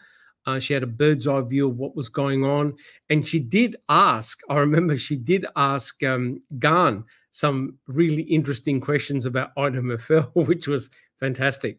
So we had Anjanette Levy, we had Jim Haggerty. He's a pretty controversial type of guy. Has anyone had any dealings with Jim? I've just seen him. You go ahead, Susan. Yeah, go ahead. I just would like to comment on Anjanette for a minute. Yes, please. And her interview with Brendan. You know, you have to remember that she's just coming off Kratz's news conference at that time. So it's kind of understandable the way she treated Brendan. You know, most people in that area, even the ones that were doubting their guilt or Stephen's guilt, you know, flipped to guilty after that news conference. I think she was being a reporter going by what Kratz said and trying to get the truth out of Brendan. She hadn't watched the interviews yet. You know, she heard some really, really horrible stuff at that. Yes. And I think she was just trying to suss it out, you know. Correct. Well, for me, Anjanette, I really had high hopes for her. I know that she was young and hungry, you know, like to make it in her career. And it was really tough to comment on this case, and we know why. you know, because it was so controversial. So you have to think about your personal life, your career, and everything, and your job at the end of the day. And I thought that she may be the one to keep asking all these questions and to probe more and more. But then I got really disappointed when I was watching Cam or what she was saying. I don't know, maybe that's just my personal impression of her, but I expected that she would actually probe and dig deeper into the case. But then I guess, you know, she's got a mortgage to pay, and I'm sure to pay for her kids' schools and stuff. You know, she did make one comment in Cam that made me believe that she still isn't sure whether they're guilty or not. I can't quote it verbatim, but okay. Well, good. Yeah. Yeah. No, I thought she was actually quite fair. A good voice of reason, actually. Jim Haggerty, I think he's got his own podcast series. Is that correct? I think I left a comment on one of his podcasts. He got a lot of basic facts wrong about the case. And then the other guy is Dan O'Donnell, who looks like he's been drinking too many cappuccinos, right? What were your impressions of something? Oh, you're being nice. You're being nice. Maybe in a powder form or something. Yeah. What were your impressions of what were your impressions of Dan, guys? Susan. Filled with hate, anger, and crazy. The way he moved and talked, and you know, very agitated. Very agitated. Very agitated. Yeah. They gave him a lot of airtime too. They did. It's a mind boggler. Yeah. They did. Does anyone have any other comment? Jack 61. What were your impressions of Dan? Yeah, like Susan said, he was really fidgety and highly animated, making faces and doing body movements. And to me, this is someone and that's those trying eyes. In the eyes, yeah, he's trying to convince you to his body language of something he says he believes. He made, I've been around him. I really haven't had too much interaction with him or this other fellow, Jim Haggerty. I've just seen him around throughout the years, and I just don't agree with their approach because they're willing to ignore certain key things. They just ignore it, and that's okay. Correct. But the thing that struck me, his amygdala was hijacked. Yes, the thing that struck me is he continuously made all these straw man arguments, right? Can you believe this, Yep. this, and this? And I'm thinking to myself, wait a minute, who the hell said that? And he's the one that's saying the sentence and answering his own question, then basically pointing a finger at supporters, saying, you know, how could you possibly believe in this? And to me, that form of exaggeration, I think he lost a lot of credibility in that regard. Whereas I think someone like Anjanette was fairly level-headed right throughout the podcast series, the series, Convicting a Murder series. And she even said, oh, am I being recorded? Am I going to be in the series? So I think she was actually quite surprised that her comments actually made it. Because remember, guys, a lot of this material was recorded many, many years ago. Right? We were interviewed over 3 years ago, and you could tell that both Tom Fassbender, there's a sort of like a younger version of him, and you could see that he's aged. So they would have filmed him over a long period of time. Would you guys agree? Oh, absolutely. Yeah. I'd like to read Danny Mellis's comment. Yes, please. Yes, please. Dan O'Donnell has a huge Wisconsin political voice and reach. If you want to win the political fight, you need him. That's very interesting. I wasn't aware of that. Interesting. Very, very interesting. Yeah. So as you can see, Convicting a Murder had all different types of characters. And then let's have a look at the next slide. This is that where explains his presence in Cam. Yes. And this now, now we were dropped into Convicting a Murderer, And as I said to you before, we're regarded as part of the truther community. Susan, do you see the slide? I do, Doc. Would you like to read out what a truther is, please? Someone who does not believe the generally accepted explanation for an event or situation and thinks it is the result of a secret plan made by powerful people. Oh, no. Oh, my God. Yeah, and would you like to know what's underneath that before you comment, Neverly? Yep, he is a truther, one of those who believes that 9/11 was some sort of government operation. And the synonym? Conspiracy theorist. There you go. The synonym. So, and guess what? Did you realize that you're a conspiracy theorist? Now, so basically, that's the way our group was introduced on Convicting a Murderer. And let me tell you, we were interviewed for many, many hours. And I reckon at least, 50 to 60% of that time was spent arguing with both Brenda and also her sidekick, Ricky. Jack 61, what do you remember of our interviews? Oh yeah, I mean, yeah, there's a lot of that, which took time away from actually answering actual case questions. Then there was we had some technical difficulties, and then back to more arguing and get back on track. It's pretty rough, but I think I don't know how many. I didn't really time it, but out of the, I'm going to guess 25 hours that we were interviewed over the 4 interviews, what did we end up with? Maybe 2-3 minutes tops, something like that. Yeah. Correct. Yeah. So we were interviewed for, I think, 4 or 5 sessions. 4. We had 4. Yeah. 4, and we thought we were going to be talking about the murder case. Yeah. But we spent 95% talking about Stephen Avery's history and how bad of a person he was, rather than actually talking about the forensic evidence. We actually discussed very little of the case. And what does Sean Rex say on Smokescreen? We gave Stephen that one. They did the wrong thing to him in 1985, and we're there. You're kidding. You're not gonna put any of that in your documentary? Oh, of course not. We're not going to include that. And we're thinking, oh my God. What else? Hey, Doc. Yes. Susan. Hey, what is the source on this truther definition? I'm not sure. I could look it up. What a truther is, but somebody asked, and I'm curious as well. Yeah, this is what they came up with, and we can put in the word truther. I'm sure you're going to get different versions of it.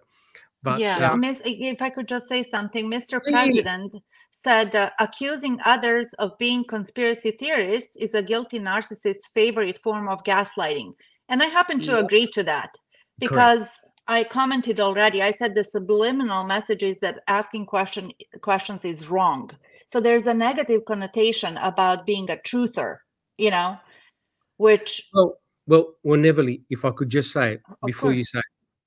You've hit the nail on the head.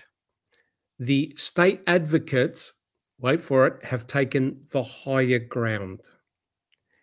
We obviously are not on the same parallel in terms of we are regarded as conspiracy theorists because we potentially believe that maybe 1 or 2 law enforcement officers may have planted or altered forensic evidence.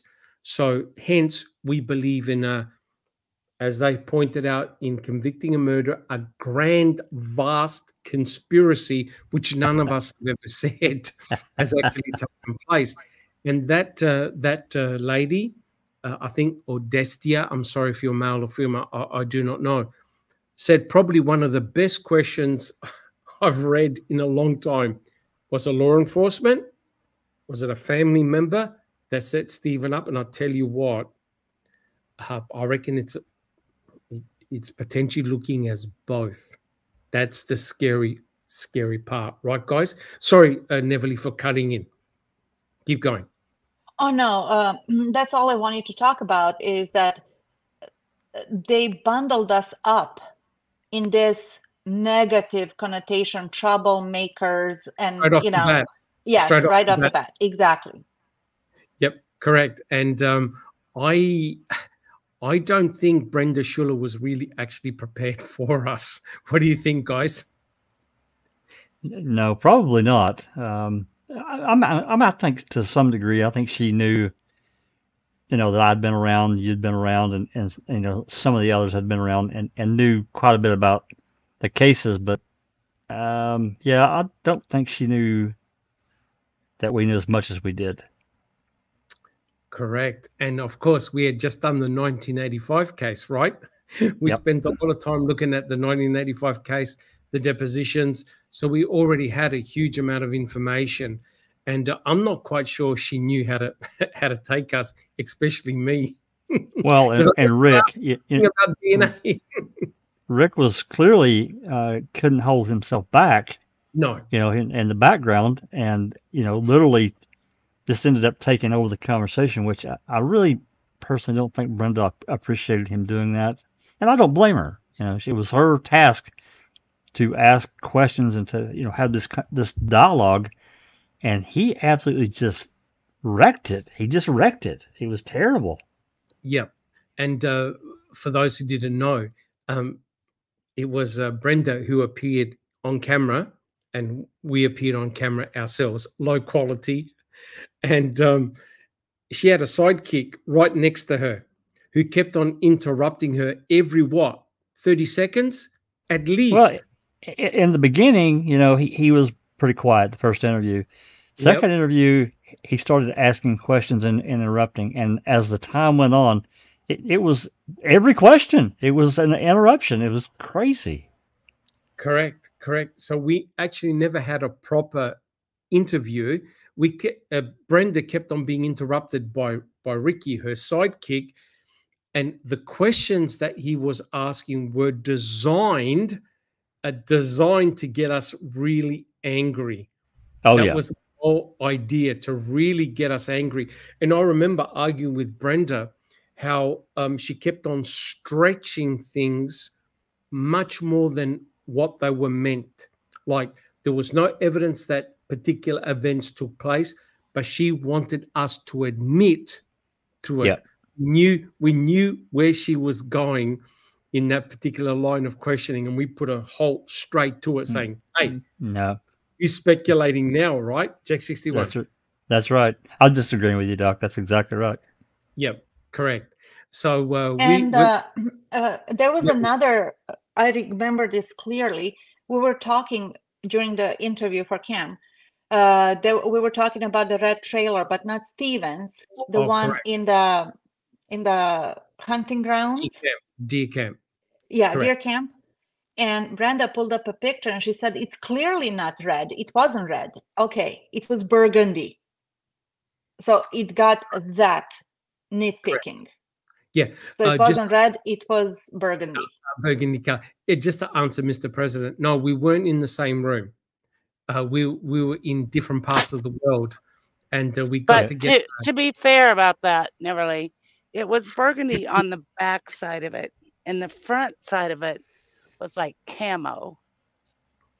It was burgundy with camo, some camo. Yeah. But but you had to pick a color. You would say it's red. You wouldn't go, "Oh, it's a hue of fuchsia with a touch of magenta." Yep. Yeah, correct. It was red on the back. Yeah. No, we weren't together in the same room. We were in different parts of the world, and like I said, we recorded the interviews ourselves. And let us know in chat one day if you want to hear some of our interview.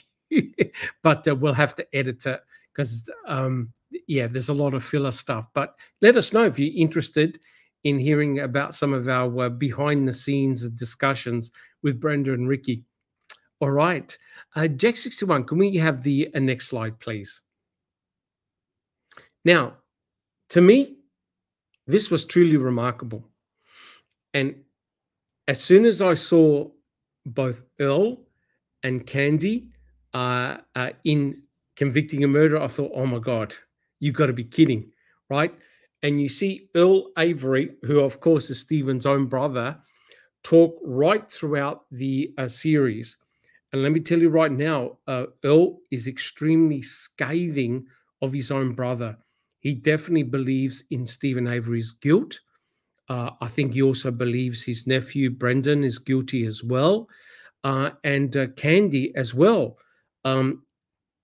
ex-sister-in-law of Stephen, who first of all defended Stephen and now firmly believes in their guilt. Guys, does anyone have any comments? Speak up because I can't see your microphone. Okay, well, we knew, Brenda did tell us that she talked to some of the family. I cannot recall exactly if she named who exactly she talked to. I think that she had an in with Carla. I could be wrong about that. But I don't know what possessed Earl. I don't care about Candy, frankly, but about Earl to say what he had to say. I just don't see it. What's the take? Okay. On I his think part. Candy possessed him. Could be. I don't know. It was very, very surprising how strongly he came against Stephen. But he did say in Ma'am that if he saw Stephen or thought that Stephen did it, that he would have reported him. Oh, look. Gloria made the comment. I'll read it out. When I met Earl, he believed that they were innocent. I think Stephen and him had a falling out, and now they're saying that they're guilty. Yeah, I definitely do believe that. There's a lot of tension between all the family members. And if you listen to some of the phone calls, Stephen Avery is now blaming everybody, all his family members. And there's clearly a horrible split. And mind you, that was deliberate, right, Jack 61? From the get-go, the investigators, Skorlinski was trying to convince both brothers and the sister of Stephen Avery's guilt, etc., etc. They wanted that division, and also they went after Jody as well. So yeah, you're right. There's no doubt that that Earl is no fan of his brother Stephen. Yeah, there's that trailer. Yeah, it was wobbling a little bit. Does anyone have any comments? You have to speak up because I can't see your mics. So I was trying to show that. I was trying to show this red trailer. I'll get it here. I used another app. Let me try this. Yep. Were you surprised about Earl and Candy being on cam? Who was surprised? I was. Yeah. I was not surprised about Candy, I guess, but I was disgusted by seeing Earl and listening to the things that he was saying against his own brother. Yep. Yep. Yeah. Correct. Exactly. Correct. Susan, I was surprised to see Earl for sure. I wonder if he would have done that if Mama Avery was still here. Yeah. I'd be surprised, but I could be wrong. Good question. Yep. He's Jack 61. You want to talk about this trailer? I just wanted to show it, just, I mean, to me, yeah, it's burgundy, but, I probably would call it maroon or reddish maroon. Wine. Yeah, I mean, we can go on and on. If that was the question, what color was it? But if you compare it to the other trailer, which is like, now I can see that it's aquamarine or aqua, whatever, mint, I would say white and red. But what Brenda showed us was the front side of that trailer, which was camo painted. I think that it had this color with, yes, I do. It was this color, whatever we want to call it, on the back, but with some camo in it. But it was definitely, see, there you go. That's the one. That's the camo. So it's like widespread pattern. It wasn't. Pretty low quality photo, but, Yeah, you can see the camo part. Is that true, Paris? Yeah. Yeah. Tipperese photos. Yeah. Yeah. And the reason why we were going, why are you talking about this? And she did the same thing about the ambulance at Cuss Road, right? And the reason why is because in a lot of reports they talk about the red trailer, right? And the impression that I got was that she was saying, "Oh no, when they ever talk about the red trailer, they're talking about Stephen's red trailer." And we said, "No, there's an actual red trailer at the deer camp." And in some of the dog reports, I think of Sarah Faust, they mentioned the red trailer. So it's interesting that Loof went right around the deer camp and did an alert on the burn barrel outside that garage, right? So that's very, very interesting. So to me, I must admit, I was shocked when I saw Earl. And I was shocked when I heard some of the comments that he was saying, like, all these, remember what he said? 100 cars, 100 cops, they're all liars. They're all this. And I'm thinking, Earl, what are you talking about? His own brother got set up in 1985 by law enforcement, right? And remember, Earl even appeared in the pre-trial, Jack 61. Maybe he found Jesus or something. He might have found something. He might have found something. I think it's just really hypocritical. I mean, Earl's had his own problems. I'm not going to dive off into his personal business, but he's had scrapes with the law going back, at this point, 30 years, I guess. I don't know, back to the late 80s, early 90s, and moving forward, and some pretty unsavory things on his record, going right up to August of, I think I sent you, and maybe Duke or maybe everybody, I can't remember, but up to August of 2018, probably when Cam started doing interviews with people, and this was a child neglect or some kind of thing that cops got called, and I'm not going to get into too much of that, but I'm just, to me, with everything that Earl said, and I'm talking about 1, 2, 3, and even into 4, he said a lot of things with nothing to back it up. And he's like, Stephen drugged Bear down the road by a chain in his car. Bear was all hurt and everything, but you didn't do anything. If that really happened, why didn't you call the police, call the vet, whatever, report it? Nothing. I don't think that was Bear. That was back in the day. I think that. No, I think it was Bear he was talking about. It was Bear. They were talking about Bear, right? Yeah. And I think so. And you understand why, right? Because sure. They wanted to extend the animal cruelty, and we'll talk about that when we look at the clips, right? And making Bear mean. Making Bear mean, 100% correct. You know what was interesting to me when I saw Earl appear in Cam? That Chuck wasn't there. No. Oh, no. Man, that was really interesting. I'm sure he didn't want a damn thing to do with it. Nothing. Well, we can go on and be the truthers about this, if you know what I mean. We can. But my point is this before we play the very first clip. If the lens was used by Brenda and by Candace on Earl, would Earl come out smelling like roses? Hell no.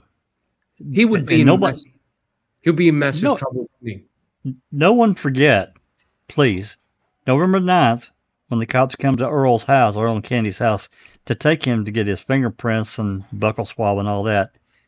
Candy says, well, Earl's not here. She lied to the cops right away. They go in and find him. He's hid under a pile of clothes. Why? If he hadn't done anything, what the hell was he doing? Yeah. And no one's ever answered that question. I've never heard any satisfactory answer. Number 2, and I'll shut up. Number 2, the cops interviewed Earl on November 9th after they got their biological evidence. There's 3 tapes. I bitched about this, and I will continue to bitch about it. We have tape 1, both sides. We have tape 2, half of side A. The rest is blank. Side B is blank. Tape 3 is completely blank. And they will not give me a clean copy of Earl and his interview. Why the hell not? Correct. 100% correct. But just to echo what Neville said, it's very interesting that Chuck never wanted to appear, right? Yeah. And we won't go into that at this stage, right? So Too bad, because I got stuff to say, but it's okay. You've got stuff to say. Would you like to say it now or after, Neville? No, we can do it after. Let's stick to the point. Yeah. Okay. On And topic. and the final thing here is that the voice that you'll see right throughout the episodes is Tom Fassbender, right? Now, we know that Tom, he was the co-lead investigator, but also Tom and Mark Wiegert were the ones that interrogated Brendan Dassey, right? So he's copped a lot of heat. He's copped a lot of flack. In my opinion, I don't think it's made things any easier or better for him. Guys, what's your opinion before we see the very first clip? Do you think Cam has helped Tom Fassbender? No. I don't think it has. No. I don't think it has. No Susan, way. just wonder, why do you say that? Well, no, I don't think it makes him look any better. I think he looks like he's trying to. Well, every time I remember him speaking, he was saying, "We believe," or "It appears that," or "It looked like," or and it just looked like he was trying to. I think Jack kind of refers to it too quite often, but he kind of tries to. He's going at defending everything he did too hard. Like, I can't explain what I mean, but he's trying too hard to defend himself. He's trying to justify. There you go. Yes, thou dost protest too much. Thou doth protest too much. Yeah. Yeah. Excellent. Being an experienced police officer, as he is, law enforcement. Oh yeah. And I'm sure he'd done many interviews. And the fact that he tries to say that there was no coercion involved, he knew exactly what was happening. If not, he's dumb. Well, I mean, some of his comments are actually quite frightening. That he makes, as if he go. We'll have a look at the clips, but I'm just saying, just keep an eye on Tom Fassbender. It's very, very interesting. And my understanding is that Brenda had a very good relationship with Tom Fassbender and also with Andrew Colburn. Is that correct, guys? That's the impression we got when we were talking with Brenda. When we were interviewed. Absolutely. Correct. All right. Well, look, guys, let's actually start the clips. Like, I reckon if we do half of them today and discuss them, and Jack 61, are you quite happy to continue in tomorrow's podcast? Oh, absolutely. Because, look, I apologize. We've spent 2 hours, but I think it was important to get an overarching idea of what Cam was all about. I think just playing the clips in isolation really wouldn't have meant very much. But now understanding the background where we came in as a group, I think the clips will make a lot more sense now. Yeah? J61, would you like to play the very first clip? I will. Here it comes. Clip one. Yeah. And then, the whole thing blew up. CBS 5's Olga Haliburta tells us this missing persons case involves a strange twist. I don't know if I'm a suspect. I don't know. The more senior reporter, she and another photographer said, "You're never going to believe where this woman went." And they said, Stephen Avery's. And I said, "What?" She's a freelance photographer and was working for the Auto Trader magazine Monday, taking pictures of used cars up for sale. You saw her leave? Yeah. Tell me about that. She took a picture and she writes down the serial number. She collects the money. Then she goes to her car and turns around and leaves. She wasn't there no more than about 5 minutes. The Two Rivers man was wrongly convicted of sexual assault in 1985, but exonerated with DNA evidence in 2003. Now, 2 years later, he again finds himself tied to a police investigation. I said, this guy's got some bad luck. I'm like, this is crazy.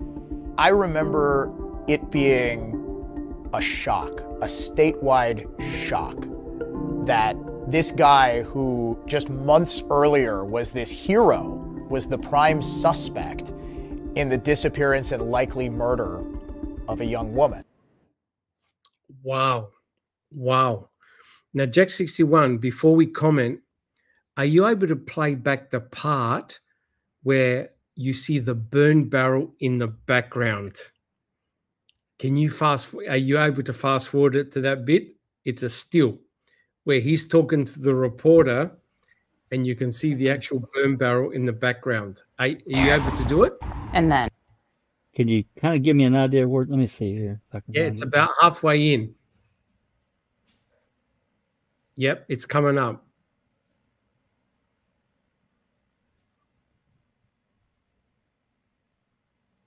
You'll see it. Yeah, there. Can you freeze that? Now, yep. Before we comment, let's think about this. This is November the 4th. This man has raped, shot 10 times, dismembered, or tortured, dismembered, cremated Teresa Horbach, and burnt her electronics in the burn barrel just behind him. And this is November the 4th, and the reporter is talking to him. Now, Siders on November the 7th found the burnt electronics in the burn barrel. And there's another little clip in which a guy is talking to Stephen, I think on November the 4th, and you can see the burn pit in the background. Clearly, Stephen has not cleaned anything up. He's got all this incriminating evidence right next to him, and he's talking to different reporters.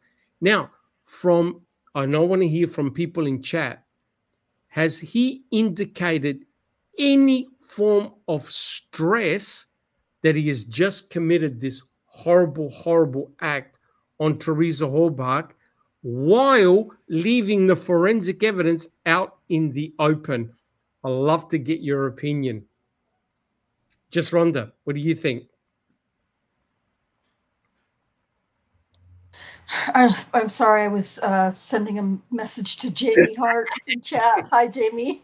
I apologize. I did not hear your question, Dot. Oh, the question is, did Stephen give any indications or clues to you that he had just committed this horrible, horrible rape, torture, shooting, dismemberment, cremation, and leaving all the forensic evidence out in the open and casually talking to reporters?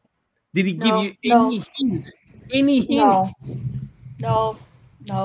There's nothing about in this clip or any of those other clips that we saw really early on. There's nothing about him or his appearance or the look in his eye or his body movements or anything that gives me any clue or hint that he was involved in something so heinous just days before. Yep. Interesting. Jack 60. Thank you, Just Rhonda. Jack 61. I have to agree with Rhonda. I don't see any indications. He's not nervous. He's not indicating. He's looking straight forward. He's not looking down and pitching back and forth. I don't see anything incriminating in this interview at all. Nothing. Interesting. I don't recall. Were you suspicious of anything? No, I would have thought if there was, that incriminating barrel was incriminating. I mean, he would have been trying to hide it, like, Yep. Stand in front of it or something. But isn't this the first time you notice that burn barrel right behind him? Well, it is. The moment I saw it, I go, oh my God, it's got burnt stuff from Teresa in that burn barrel, and he's talking to the guy next to the garage. Oh my God, that's horrible. The burn pit with Teresa's cremains allegedly in there, and he's talking casually, hands in his pocket, gave no clue. I don't recall any other comments. All good? Yes, I'm good. Neville, what about yourself? Did Stephen give any indication of him committing this horrible crime to you? None whatsoever. It was actually when I watched it for the first time, I remember this interview and I'm like, he just seems normal and sincere. No, and like way too talkative and polite about the whole thing. But now that you described, and now that we know, 20 more years later, through the investigation and what you just described, about the burn barrel with Teresa's remains in there and the burn pit. Oh my God. Oh my God. No, yeah, it would be, no. Okay. What about yourself, Susan? I've said this before. If Stephen Avery is guilty, the man deserves an Oscar for acting all the way through. Phone calls, court, everything. He's one hell of an actor if he's guilty. I'll say that. Thank you, Susan. And that's why Ken Kratz has labeled Stephen a psychopath, right? Because when you think, and I want Jack 61 to play this clip again if you can. Can you play this clip again now that I've let out the cat out of the bag? Can you play the clip again and focus Yep, absolutely. very carefully on the burn pit and the burn barrel and where Stephen is standing. Stephen is standing right next to the van that Teresa Halbach had photographed. And you could tell by his body language, the way he behaves, he's completely clueless. Completely clueless. Let's play the clip again. Back it up here. Yeah, awesome. Going on there. And then, the whole thing blew up. CBS 5's Olga Haliburta tells us this missing persons case involves a strange twist. I don't know if I'm a suspect. I don't know. The more senior reporter, she and another photographer said, "You're never going to believe where this woman went." And they said, "Stephen Avery's." And I said, "What?" She's a freelance photographer and was working for the Auto Trader magazine Monday, taking pictures of used cars up for sale. You saw her leave? Yeah. Tell me about that. She took a picture. She writes down the serial number. She collects the money. Then she goes to her car and turns around and leaves. She wasn't there no more than about 5 minutes. The Two Rivers man was wrongly convicted of sexual assault in 1985, but exonerated with DNA evidence in 2003. Now, 2 years later, he again finds himself tied to a police investigation. I said, "This guy's got some bad luck." I'm like, this is crazy. I remember it being a shock, a statewide shock, that this guy who just months earlier was this hero was the prime suspect in the disappearance and likely murder of a young woman. Wow. And Susan, you're correct. There has to be two Stephen Averys, right? You think about it. Did Stephen actually prevent Remeka and Lenk from checking his trailer on the same day? No. He said, "Come on in, check it out." No. So not only that, think about it. He's standing right in the middle of the crime scene, literally. Burn barrel, burn pit, where Teresa's car was, his trailer, and the garage. Everything. He's literally standing right in the middle. You look at his body language and the way he spoke, does that indicate that he's trying to hide something or the guy's completely clueless?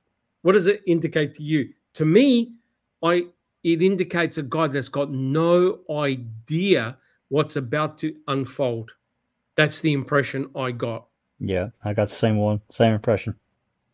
And not only that, Jack 61, up above the sky was an aeroplane flying over the Avery salvage yard for 18 minutes on November the 4th, the flyover.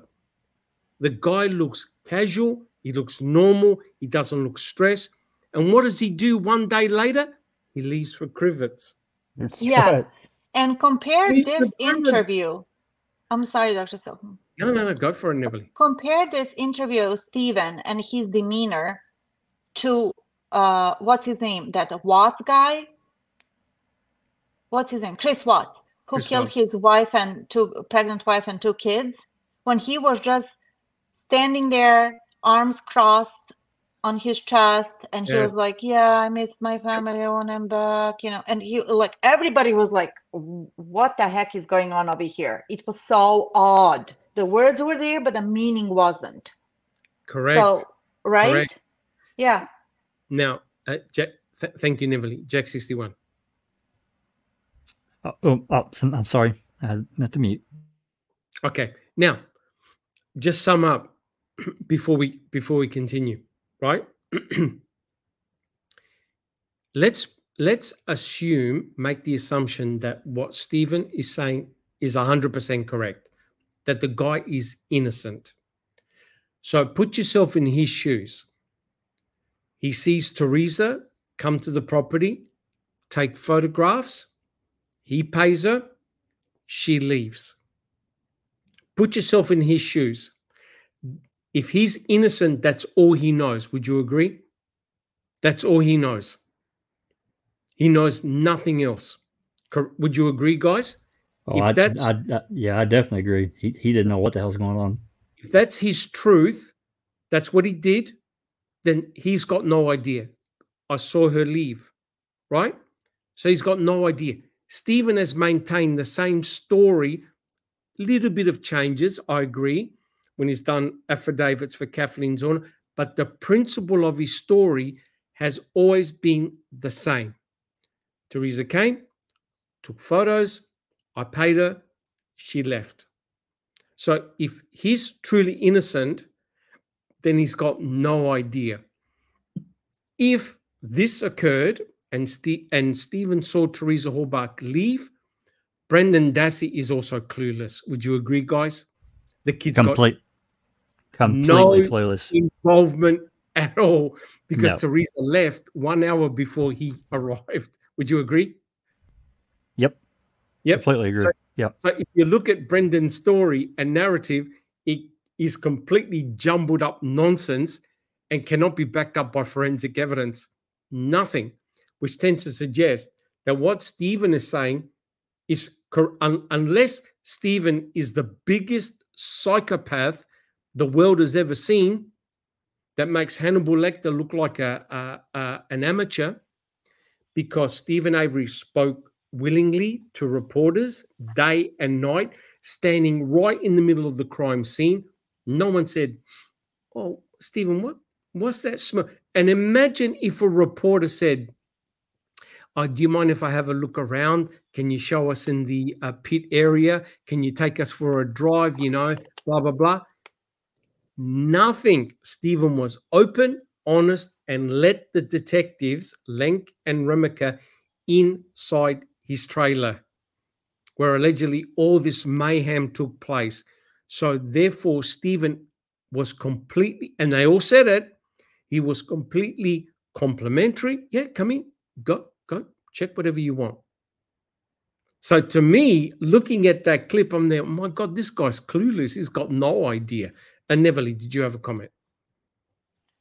Well, people are commenting about Stephen. Why was he doing those interviews? To me, he thought, just to me, my interpretation is that he thought he had nothing to hide. So he naively agreed to talk to the media because he had nothing to hide. He didn't have to talk to the media. It would be more suspicious if he said, I don't want to talk to you. No, show me a warrant, come over. But he didn't do any of that. Correct. Yeah. And as far as him being the biggest psychopath, well, you know, Kratz thinks Stephen is the biggest psychopath. Isn't that convenient to justify Stephen's behavior, to call him the biggest psychopath? That's the only way they can explain it. And it's interesting on Mindshock, they keep on talking about, and also Kathleen Zellner, there's an idiot and there's a savant. There's two of them. One is a complete merciless killer and the other one's completely clueless, right? Now, think about it. You've got reporters, police, an aeroplane flying overhead, obviously checking out the pit for the RAV4, and Stephen is nonchalant. He's hiding nothing. And in his mind, think about it, if he committed this crime, he's got Teresa's burnt electronics literally behind him. He's got Teresa's cremains literally next to the garage. Someone could walk in the trailer and potentially notice something, or someone can drive in the pit and find the RAV4. Right? So he's sitting right in the middle of a horrendous crime scene, and no reporter ever says to him, do you notice that funny smell? Nobody. And anyone was free to walk around and potentially see the cremains. So think about this. From the first, second, third, fourth, and potentially half of the fifth, he had family members at the salvage yard that could have easily walked up to the burn pit and thought, what the hell are these bones doing here? Right? No one noticed nothing, including the RAV4. Right? From the 31st, no one noticed a thing. And Stephen's body language to me indicates the guy is completely clueless. Just an opinion. Guys, do we have any comments? I have one that probably deserves adding in, and that's the phone call between Remaker and I think it was Herman, that 5 a.m. call where he's explaining to him this incident, him and Link going over to Avery's and saying, we did this, that. I don't think the guy's done. My gut feeling is the guy's not involved. Remaker was very straight about that. 100% correct. So somehow, I don't know how someone of Stephen's demeanor and character and intelligence was able to fool everybody. That's right. Everybody, right? And the moment I saw that image with the burn barrel right behind him and the burn pit right next to him in close proximity, I thought, oh my God, how on earth did Stephen pull this off, right? It's remarkable. That brings up another question that, I don't have any real life experience, but, just thinking about what you commented earlier, that burn pit, at that distance, I'm guessing, they're probably 30 yards, maybe 40 yards from the burn pit. Wasn't that far. Yeah, it wasn't that far. And now we're talking the 4th, so we're basically 5 days after the fact that this actual cremation happened. Wouldn't it have stunk like hell? I mean, I don't know. Well, like I said, the highest concentration of death odorants is right there in the burn pit. Right. Stephen never dug it out. He never removed all the ashes. It's right there. No one said, what the hell's that awful smell? And did you notice in the background, you can actually see Bear. Bear was chill. Right. Didn't give a damn. He didn't give a damn. Right? Yeah. And you're thinking, wait a minute, there's a dog there, a German Shepherd there, not reacting. Susan. That smell all just floated over to the berm.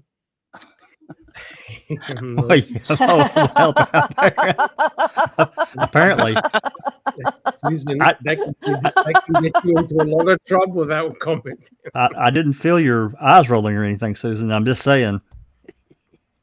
Correct. But did you hear the sarcasm in my voice? Yeah, I felt your eyes rolling all the way over here. Correct. So, it's interesting, right? In terms of being fair, I never once heard anyone from CAM say, hey, look, let's have a balanced approach at this, right? Let's have a look at the good points. Let's have a look at the bad points, the things that make Stephen look bad, the things that make him look not guilty. Oh, no. The focus was to destroy him, his character, and to point you in the direction, of course, this guy's guilty. What the hell are you talking about, right? So it's interesting that now, if you start looking at these clips before the RAV4 was found, I think they're priceless. They really tell you a lot. And from everything I've seen, Stephen has remained calm, cool, collective, he appeared to be completely clueless, right? Completely clueless. Jack 61, shall we play the next clip, please? Yep, unless there's any comments. I have a question. Evelyn. Dr. Silkman, I know you're Italian by heritage. I know you live in Australia, but now you're turning into this Latin thing. It says, Dr. Silkman, foul play team, qualimus veritatem. Is that like the truther at heart in Latin? No, it's actually Latin for searching for the truth. Oh, okay. I knew that this second word is truth. Yeah. Yep, correct. Okay. There's different ways to spell, to actually say the Latin phrase "searching for the truth." This is one of them. Susan, How do you say in Latin? What you call it? Hijacked amygdala. That's right. I'm gonna get the Latin version of hijacked amygdala. Correct. Sorry, Susan. I would describe truthers as people searching for the truth. Correct. No, we don't have to be a conspiracy. This thing about being conspiracy theorists is, in my opinion, complete garbage, right? If there's police involvement, if there's a family member involvement, that's not a conspiracy. That's people acting maliciously, right? That's right. But to me, looking at that clip or the clips, Stephen appeared to be clueless. He had no freaking idea what was about to happen to him, right? Would you agree? Yep. He had no idea, because if he did, he would have said, "Oh, look, I've got a bad headache. I'm not going to Crivets today. I've just got a little bit of work to do around here." Hey, if he saw the aeroplane flying up above, I think he would have been clued in that, they're looking at me. They're coming to talk to me, right? So he would have been clued up to think, "Oh, jeepers, I better do something, because something's about to happen." Of course, Pam of God came, found the RAV4, or hell broke loose. Jack 61. Oh, I completely agree. Absolutely. Yep. Shall we play the second clip? If you're ready, I got it queued up. Let's go for it, guys. All right, here we go. Clip 2. Authorities say Stephen Avery's 16-year-old nephew admitted his involvement in the rape and murder of Teresa Hallbuck. Brendan Dassey is, to me, the most tragic figure in this entire case. When it was revealed that Avery's nephew was not just a witness, but also a pretty willing accomplice, that was a massive surprise. Brendan really gutted me. He was like a lamb led to slaughter. He really was. I thought, this is horrible what's happening to this 16-year-old boy who is deficient in his cognitive abilities. Easily the most sympathetic character that Making a Murderer introduced was Brendan Dassey. Even the people that were convinced that Stephen Avery was in fact guilty thought, with Brendan Dassey it's a little bit different. The idea that this obviously limited young man is going to get involved with some kind of rape and murder, it just makes no sense. And then to have him interrogated the way he was. Brendan? What else did you guys do? Come on. What he made you do, Brendan. You see how they interrogate him, and then all the facts that come out, how they feed him everything. That's all I can remember. All right, I'm just gonna come out and ask you, who shot her in the head? You did. Who shot her? Oh, he did. Because they were telling him, just tell the truth and you'll be fine. Of course a kid's gonna say that. He had no chance against them in that situation. He was going to lose, and he was going to lose every time. Now, you look at this clip and you go, shit, these guys are using their brains, right? When I looked at that clip, I thought, oh my God, they've woken up. Of course it's all bullshit. You see what they said? We can't possibly believe that Brendan was going to get involved in this and Brendan was going to go involved in that. And Rookie even said, talking about, oh, look, what did you expect him to say, right? And you can see that we get Fassbender, we're using the read technique on Brendan. They're getting very close, and Jack 61 will comment, they even touched him on his knee. That's part of the read technique. Get in a person's face. Make sure that they're focused on you. not diverting their attention. And when you looked at that clip, you go, oh my God, they've woken up. They can see that it's all pure garbage. But that's a false impression, because they went after Brendan and they went after him hard. And for Candace to say, oh, ma'am showed a sympathetic character. I just could not believe what I was actually hearing. Jack 61, do you have any comments? Well, yeah, absolutely. With Brendan, I think that Krauts knew that they needed more, because what they had was really shaky, questionable. I think Beauty and Strength could have really attacked it, and they may have even gotten into some other areas until the Brendan thing took place. Brendan was a pawn. He was a pawn. Correct. And they as soon as they elicit, another thing about the read technique that a lot of people don't really understand, and if you watch a lot of actual documentary cop shows, they explain to you that using these techniques, they don't really call it technique in these shows, but they just say using police techniques.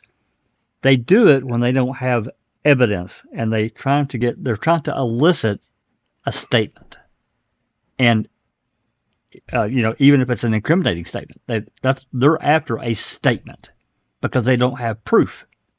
So, correct. And they did it so badly. It's a wonder it worked. But Brendan was, to his credit, he's really slow. I don't mean that in a disrespectful way. It's just who he is. At that time in his life, he just was a slow child. I thought it was really, really terrible. But the real truth is, it was actually far worse than what was ever shown in Ma'am. It was far worse. I'll leave it at that and let other people comment. 100% agree. But the way, and I want you to play the clip again and have a listen to what Candace sort of said. Her flippant nature, right? This is a 16-year-old kid, right? His whole life is destroyed, right? Now, if he is falsely accused, as in it was a false confession, right? That kid is likely going to die in prison for something he never did, right? For something he never did, for just his words, Jack 61. I completely agree with that. Correct. Yeah, because he's really screwed, because for whatever reason, our criminal justice system puts these tight claims on words spoken when it can incriminate you. But when you come in, the juror never saw the last hour and a half of this March 1st coerced confession when Barb came in and Brendan says, they got in my head. I don't really understand why. I'll never understand why Edelson and Brendan agreed to not show that. I'll never understand it. So, and I've said it before, and I'll get to Susan in a second. Everything that could go wrong for Brendan did, from his attorneys, everything, to them getting rid of his ability for a pre-trial. Everything went wrong for that poor kid. Susan. Well, I'm sorry. Just one more thing. We can't forget, what did Ken Krause do the day after, before Brendan had ever even spoken to a lawyer, or probably maybe he might have talked to Barb or an adult. But I don't know that because they arrested him on the spot. He goes on TV for a 20-minute press conference and destroys this kid's presumption of innocence right then. Correct. Completely. Correct. The press conference was the major turning point. After that, they were both doomed. Susan, do you have a comment? Well, I just wanted to say the way they cherry-picked Brendan's interviews, interrogations, whatever. To understand the coercion of Brendan, you have to start at the beginning. And you have to watch all of it. You do. To understand what happened there. But they're giving, after they had gone through all of this and got Brendan to say what he said, that's what they're showing in Cam. Oh, correct. The results of the coercion. Yeah. Yes, correct. And you're 100% correct. You cannot cherry pick a statement here or a statement there, because as I said, jokingly one day, you can make Brendan Dassey look completely like a serial killer, you know, a demented serial killer, if you take certain statements that he said and put them together and cherry pick them, and you can make him out to be one of the worst mass murderers out. Or Well, if you look at plainly sorry, guilty. Susan. Yeah. Yes, Yeah. you can make them look really, really guilty. But if you see the whole thing in total, you see for what it is, complete, utter garbage. The kid has got no idea what the hell's going on. He guessed a lot. And plus Fassbender and Wiegert were steering him into the direction that they wanted to go. Once they cobbled a story together, that's it. They said, thank you. We've got our guy. Right? And that's where Cam took all their clips from, that cobbled together story. 100% correct, right? And again, Cam never had a professional come on and say, look, the reason why he's the way he was interrogated was so wrong and so bad that it solicits false confessions is because of this, and this. There was none of that balance, right? No, but Andy Hale did come on and say, hey, if you're going to complain about the read technique, that's a whole different issue. In a later episode, I just about so in other words, sorry, Susan. In other words, they're happy, but they're not happy. They're happy they got the confession, but the manner in which they got the confession, they know it's completely fucked. Sorry for swearing, but they know it's wrong, it's bad. Why do the damn thing? Right? Yeah. Sorry, Susan. Yeah. Yep. Shall we play that clip one more time? Shall we watch it? Oh yeah. Yep. Yeah, I can. Hold on. If there's any questions, let us know in chat. Let's play it one more time. All right, here we go. Thank you, Jack61. Authorities say Stephen Avery's 16-year-old nephew admitted his involvement in the rape and murder of Teresa Hallbuck. Brendan Dassey is, to me, the most tragic figure in this entire case. When it was revealed that Avery's nephew was not just a witness, but also a pretty willing accomplice, that was a massive surprise. Brendan really gutted me. He was like a lamb led to slaughter. He really was. I thought, this is horrible what's happening to this 16-year-old boy who is deficient in his cognitive abilities. Easily the most sympathetic character that Making a Murderer introduced was Brendan Dassey. Even the people that were convinced that Stephen Avery was in fact guilty thought, with Brendan Dassey it's a little bit different. The idea that this obviously limited young man is going to get involved with some kind of rape and murder, it just makes no sense. And then to have him interrogated the way he was. Brendan? What else did you guys do? Come on. What he made you do, Brendan. You see how they interrogate him, and then all the facts that come out, how they feed him everything. That's all I can remember. All right, I'm just going to come out and ask you, who shot her in the head? You did. Who shot her? Oh, he did. Because they were telling him, just tell the truth and you'll be fine. Of course a kid's going to say that. He had no chance against them in that situation. He was going to lose, and he was going to lose every time. He said, Dave said probably one of the rightest things he said the entire series.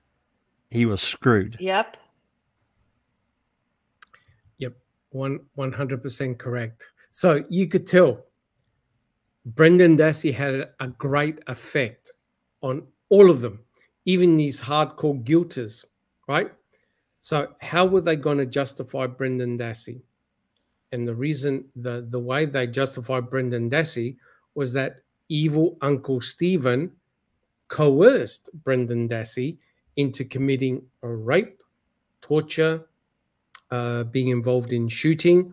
Brendan Dassey never talked about dismemberment because he had no idea, and also cremation and getting rid of her RAV4, right? So that's the way they justified it. They blamed Stephen for everything. And so we've got this issue whereby they knew, these guys, you could tell by watching the clip, they knew that something was not right here. a young man, 16 years old, mentally challenged, mentally impaired, slow, never been in trouble with the law, never been in trouble with the teachers. I don't even think his brothers have said one bad thing about Brendan.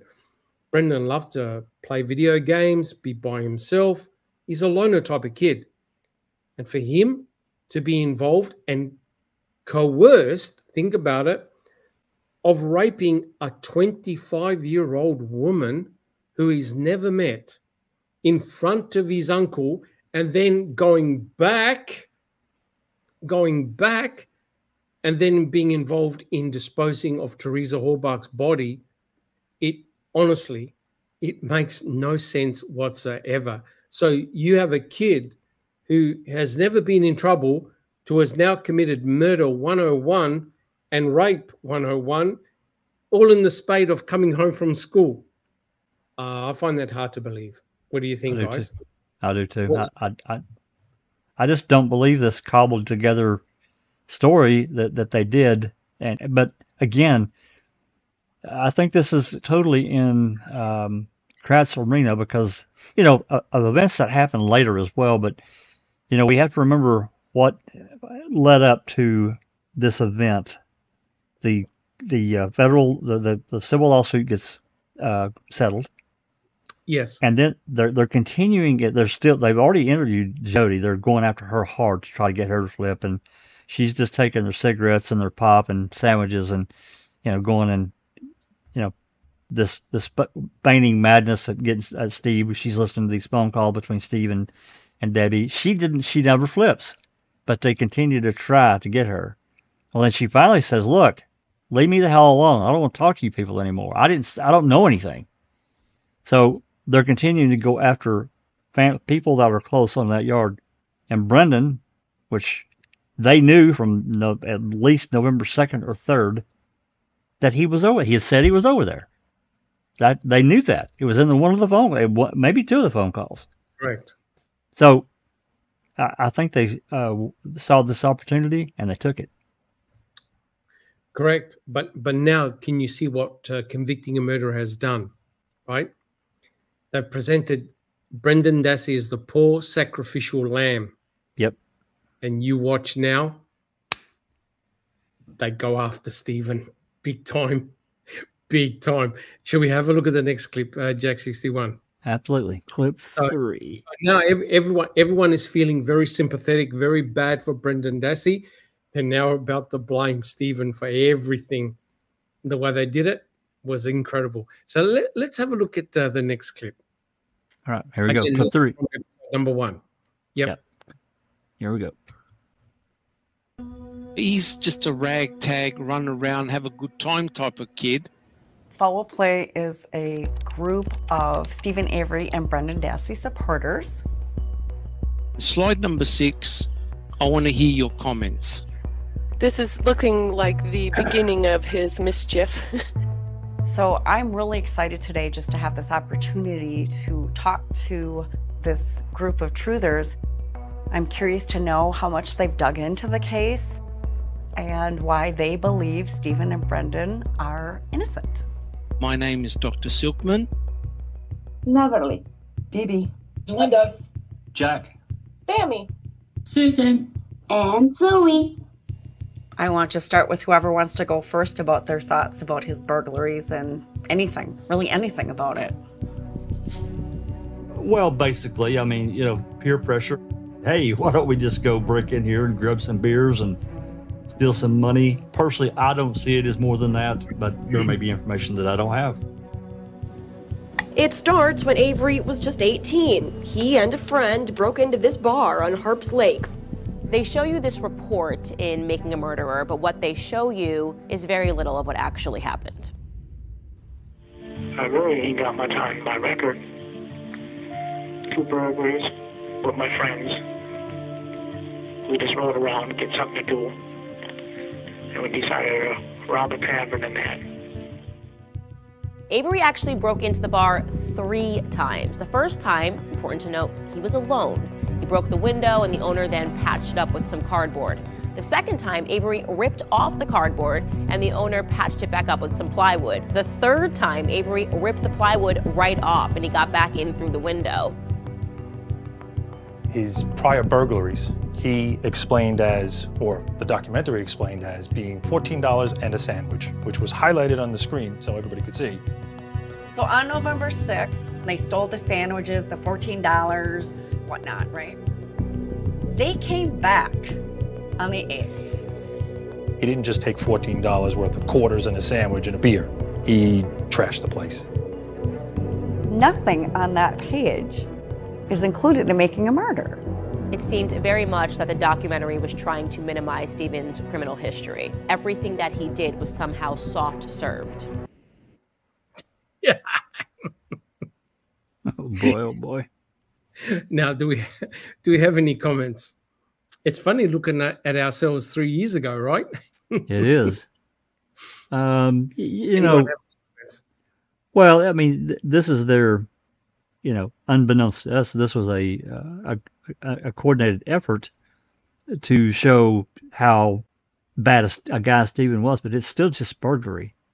There's a lot of people that rob other places and people that are not murderers. So this was their ground floor of him going back in, and they trashed the place, which again, maybe Ma'am should have shown it, but again, to me, it wouldn't have made him, it wouldn't have mattered. It's burglary, and it's nothing more than that, and they're trying to make it more than that. Correct. But this is where Brenda took us, right? We're looking at each other thinking, wait a minute, aren't we meant to be talking about the murder case? Yeah. Right? And you notice what both Brenda and Candace said, oh, they left it out. But the thing is, this occurred in the early 80s. There was a police report. I think he either got fined or he got jail time. So he served his sentence, right? What Candace and Brenda were complaining about is that they didn't hit Stephen hard enough in Ma'am. They wanted to say, oh, yeah, he took a sandwich. But do you notice what Candace said? Oh, he took off the window. Oh, he came back. He ripped off the cover this time. Oh my God, he came back and he trashed the place. Stephen was convicted and charged and served his time.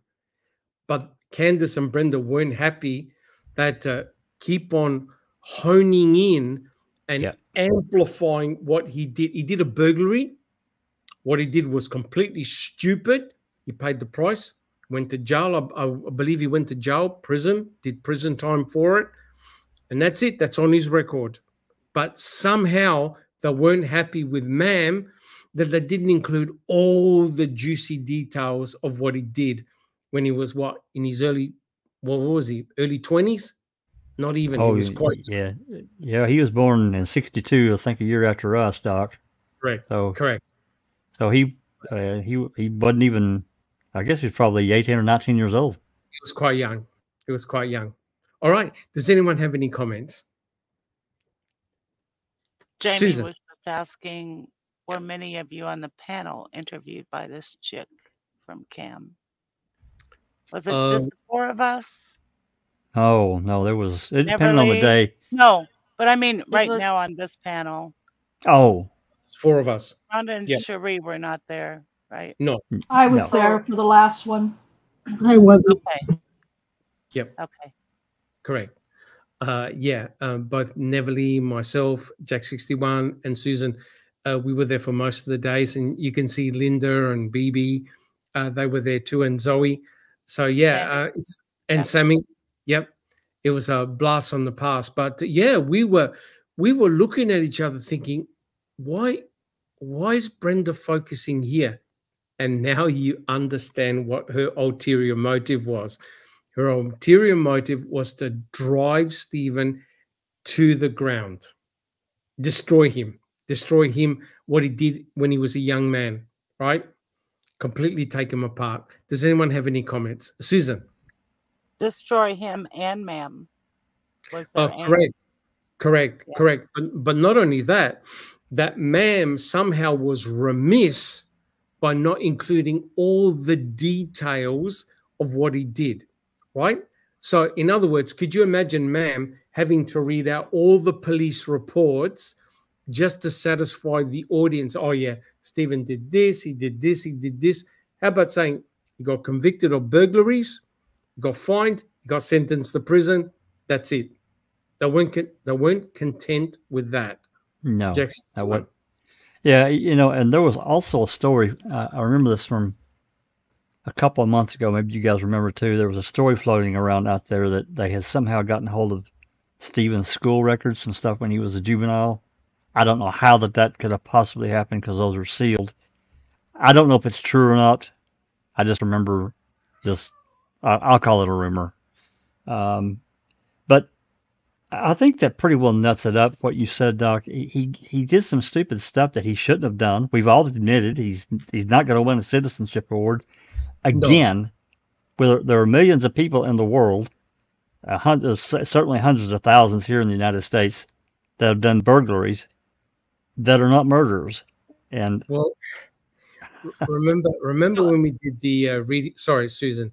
Remember when we did the Reading with the Crew podcast? And I showed you all the crime statistics, right? There were thousands of burglaries, right? Yes. And you can look at it at each year, thousands of them. That's right. The focus is on Stephen's burglaries. Why? Because they're character assassinating him. Their whole idea is that he's such a bad guy. Of course he killed Teresa Halbach. He had to have. There's another side to that, and I'll let Susan talk. There's another side to this, too. And I don't know what all the filmmakers' open records requested, but there were a lot of things that the state did, too, that they didn't put in there that would have looked really shitty for them. Like, really fucking bad, pardon my French. And they didn't include it. They didn't include that either. So it's a 50-50 bar here, and they don't want to acknowledge that at all. I also want to say that Stephen treated women like shit. Okay. Agree. He did. Agree. And so did both of his brothers.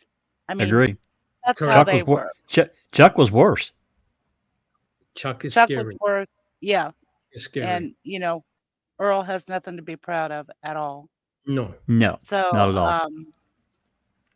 But again, what does that have to do with the murder of Teresa Halbach? That's exactly right. I mean, there's millions of men in this world that are abusers to women. Correct. And they're not murderers. But you see, when that statement, they use it against us. They say that we are justifying his behavior. No, that's the problem. Of course we're not. Of course we're not. We're just stating the facts that not every wife beater is a murderer. He was absolutely horrible to women. Yes, and, agree. You know, Chuck was worse. Just saying. Yep, agree. Yeah, they were all bad. But correct. Like I say, there's millions of men on this planet that do that and worse, and they don't murder people. No, correct. No. But you see, this was to sow the seeds of doubt in us, right? Because what did Brenda say? I want to find out how much the foul play team knows, right? Yes. So we're thinking, okay, let's talk about the case, what had happened, the forensic evidence. Oh no. Oh no. We got dragged back in 1981 or 1982, right? And we're thinking, what's the purpose there? The purpose there is to basically saying, look, you're supporting this guy of all the bad things that he did. Do you realize what you're doing? And we're thinking, we never said that we condone what Stephen did. None. As a male, I am ashamed of his behavior. Does it mean that he killed Teresa Halbach? No, it does not. And that's why we got to be very careful, because what they're trying to do is to say that Stephen is such a bad character, he had to have been the killer. That's the danger. And that's why Kratz wanted to bring all his past, say, see, that's why he killed Teresa Halbach, because they can't work out a motive. They can't work out why would he kill Teresa Halbach? What's the motive behind doing that? And you know what Sean Rex said when he did the podcast with the smoke screen? Is because sexually he needed to have sex and he couldn't wait. And he probably got a rejection from Teresa Halbach. So he had to rape her, kill her, cremate her, get rid of her body, get rid of the RAV4. And I'm thinking to myself, what? He was wasn't he about to see Jody the day after? Take her to, I think it was the Alcoholics Anonymous. Yes, her Huber classes. Yeah, the day after. And Doc, yes. And I know I don't need to say this to anybody because I'm sure that most people know this. Rape has nothing to do with sex or wanting sex. No. So that is what a fucking asshole for him to say that. That's what he said on smoke screen. That and nobody called him an asshole because that is okay. Well, yeah. He basically said that he couldn't. That is ridiculous. That he couldn't help with his alleged level of intelligence to say something so ludicrous in such a public way. I can't even imagine. I'm glad I didn't listen to it. That's all I can say. But James Crane. Oh, no, go for it. James Crane said in the chat, "Not every murderer is a wife beater." Boom, there you go. That's one point that I think it's really excellent. And then another thing I wanted to say about what Rhonda just said. If we go by that, then everybody, no wonder that many people think that Kratz had something to do with this, taking into consideration his own history. I've heard that his own history, right? Yes. And then going back a little bit to Cam, what Jamie Hart asked, he had a question, and he goes, "Were the interview questions she had for you all very vague or made to make you all look unintelligent? That is what I expect from the other side anyway." Okay, so when in our minds we wanted to talk about the Halbach case. Correct. So we were kind of brushing off the burglaries, the cat, although we fought over the fucking cat issue and stuff. But that's why we were like, no. Yeah, he did all of that. But we wanted to get on with the Halbach issue. The Halbach case. Correct. Yeah. And then they use that like we are condoning what was happening. So what you see on TV, just like they were accusing Ma'am, same with Cam, it's not what actually happened. Correct. 100% correct. Yep. Guys, do we have any other comments? Rhonda, do we have questions? I don't think we do, but no, there haven't really been questions. Just everybody commenting different comments. Yeah. Yep. Guys, well, I like Jim Crane says, "Who cares if they set him up? He needs to be locked up because of all of his past." Oh, yeah. I think they're saying that, Yeah. Oh, okay. I was like, I was confused. Well, you guys, I have mentioned this several times before, and it involves a case from Oklahoma City years and years and years ago. And a rapist and a burglar, just a horrible man was accused of murdering an elderly woman in Oklahoma City. And there was evidence to prove, DNA evidence to prove that it wasn't him. And this is Joyce Gilchrist stuff, so you have to kind of take it with a grain of salt anyway.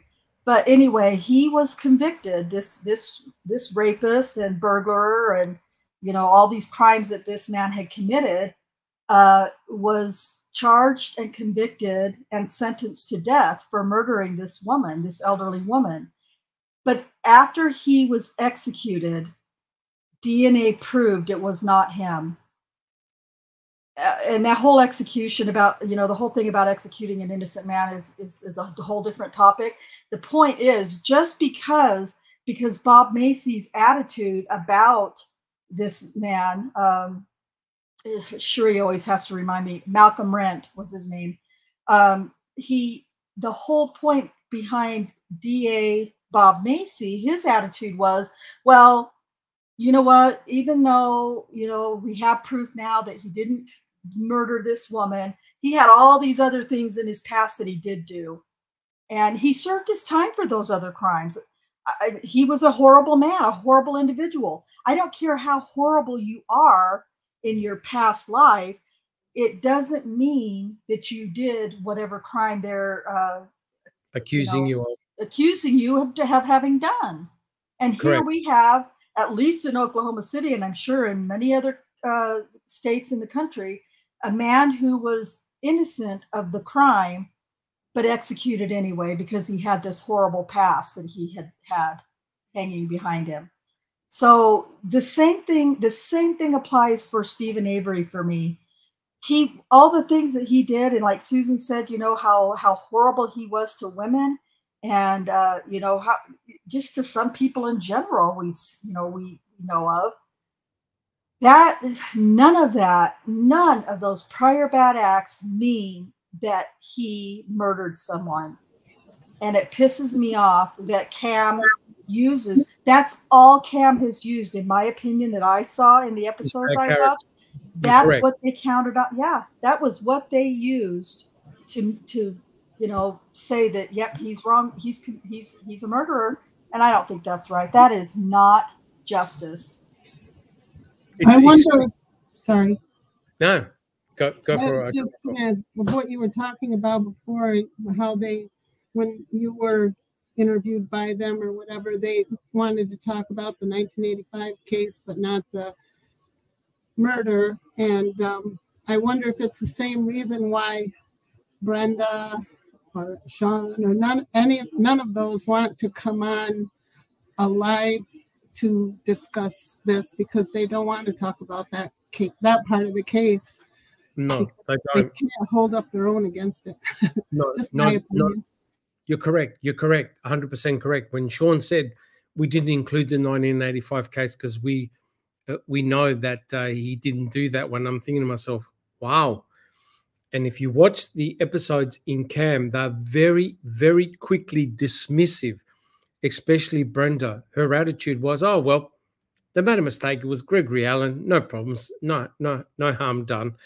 And it's rather amazing that the focus and spotlight was on Stephen's past crimes, which he paid a price, which he went to prison, and none of us argued. Not one of us said, yeah, he was misunderstood. No, he's a terrible person, a scumbag, did not treat women well. We 100% agreed. But when things were in his favor, they quickly bypassed it, right? So Jack 61, I reckon we do one more clip because we've done over 3 hours, because that way we've got a good chunk for tomorrow. You happy with that? Guys, absolutely. Everyone, because I think we've covered quite a lot. We've done a really good job. I think we do one more clip. It's only a short one. How about that? Alrighty. Yep, sounds good. Let's go for it, guys. All right, here's clip 4. In Making a Murderer, they play this clip of Stephen explaining why he ran his cousin off the road. Like, this is the only reason that the cops might have it out for him. And essentially it's because she's been talking bad about him around town. Because she was spreading words that I was on the mountain on the road, bare ass, and she was telling everybody about him, and it wasn't true. She was being a barfly, saying all these things, and it got back to Stephen. He was mad as hell. But what we don't hear in Making a Murderer is Sandra's side of the story. And the truth is that he didn't just run his cousin off of the road, point a gun at her, and ask her to please stop lying about him. He actually ordered her to get into his car. I was just shocked. This was going through my mind. Is he going to shoot me? I'm fearing for my child on the front seat. Should I run? I don't know what I should do. Why do the filmmakers minimize Stephen Avery's history of violence and abuse? He actually ran her off the road. He described as colliding. Why would the filmmakers make a woman who's been run off the road for doing absolutely nothing look like a villain? He exited his vehicle with a rifle, pointed at her, and ordered her to get into his vehicle. That's an abduction. Her daughter was in the car. They left that out completely. They pretty much make Stephen out to be the victim and her to be the perpetrator. It's sad. Stephen Avery had a very well-established pattern of abusing women. I remember her nose bleeding, that he hit her against the wall. Why did you start writing her these letters? I mean, they're pretty scary. And I look in my rearview mirror and I see these headlights coming, and they're coming really fast.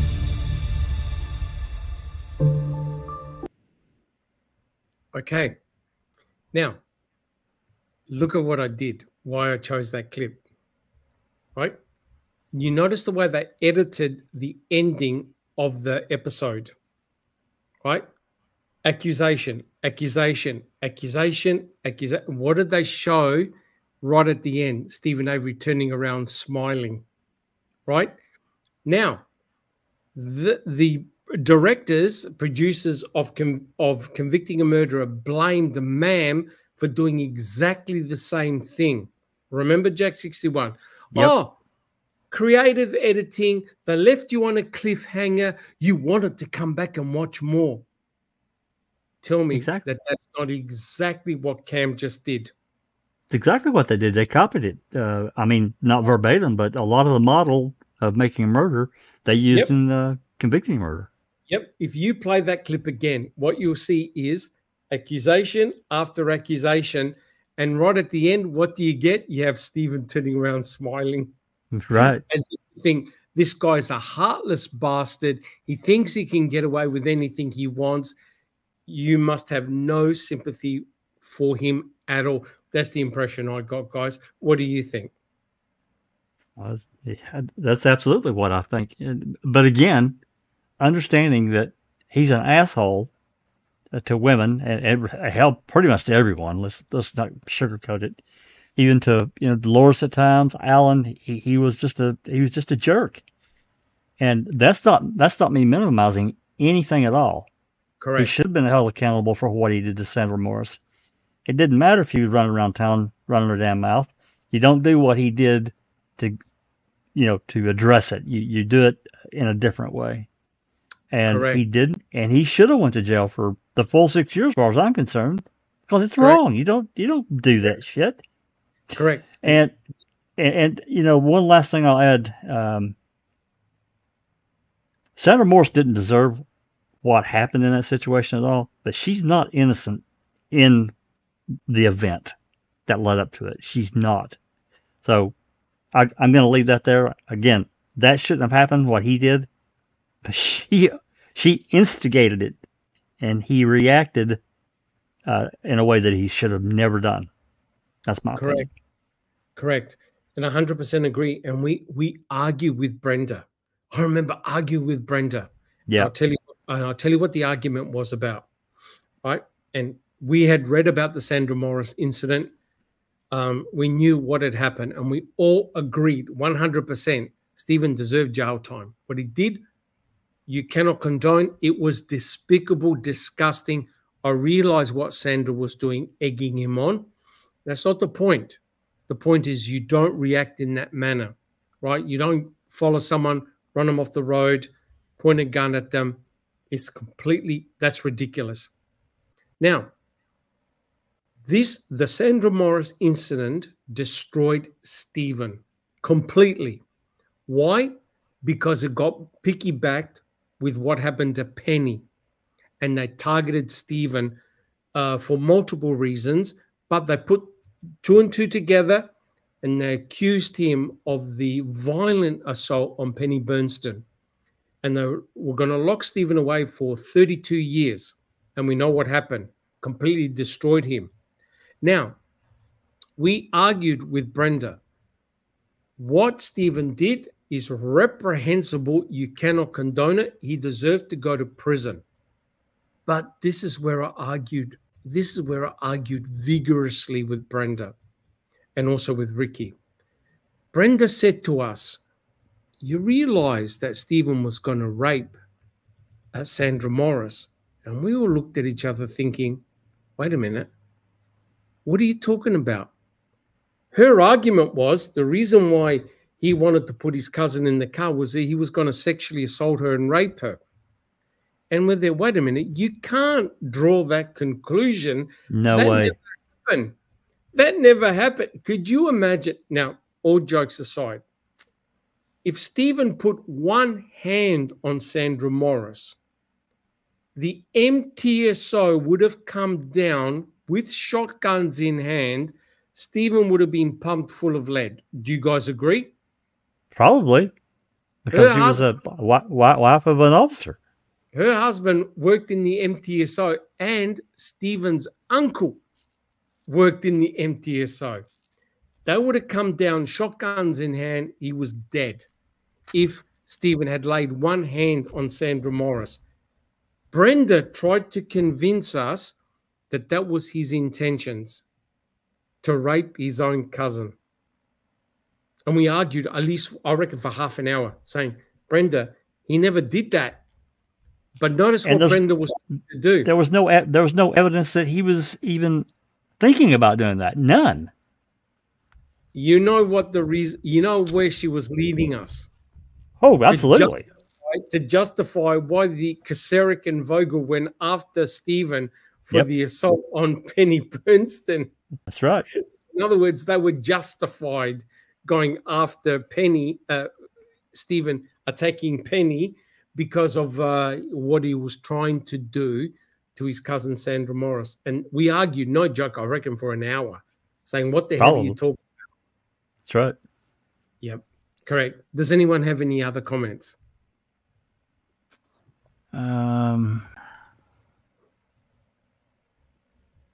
T1, would it change your mind?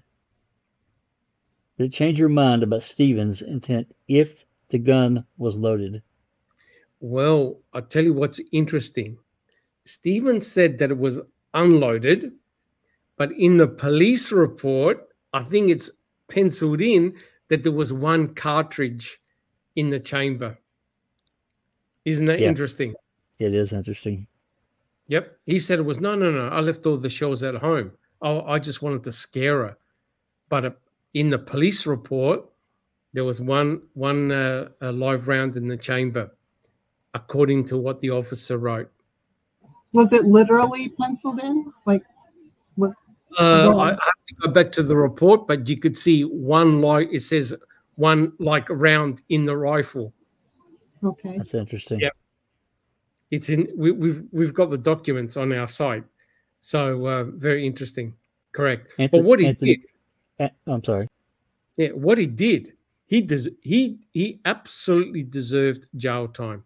And we also welcome Henbury. He's in chat. Welcome, hey, Henbury. Yeah.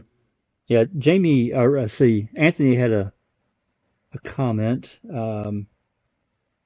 Brenda suggested that. Yeah, she did. This was during one of our interviews. Yeah. I don't remember which one, but yeah, it was a pretty intense argument because there's absolutely no proof that Stephen's intent was to sexually assault her. None that I'm aware of. No. Correct. And that you won't see that in Cam, but we argued. No kidding. And I'm thinking to myself, wait a minute, we are being led up the garden path here. Oh yeah, yep. We talked about it. We talked about it after we were done. I remember that.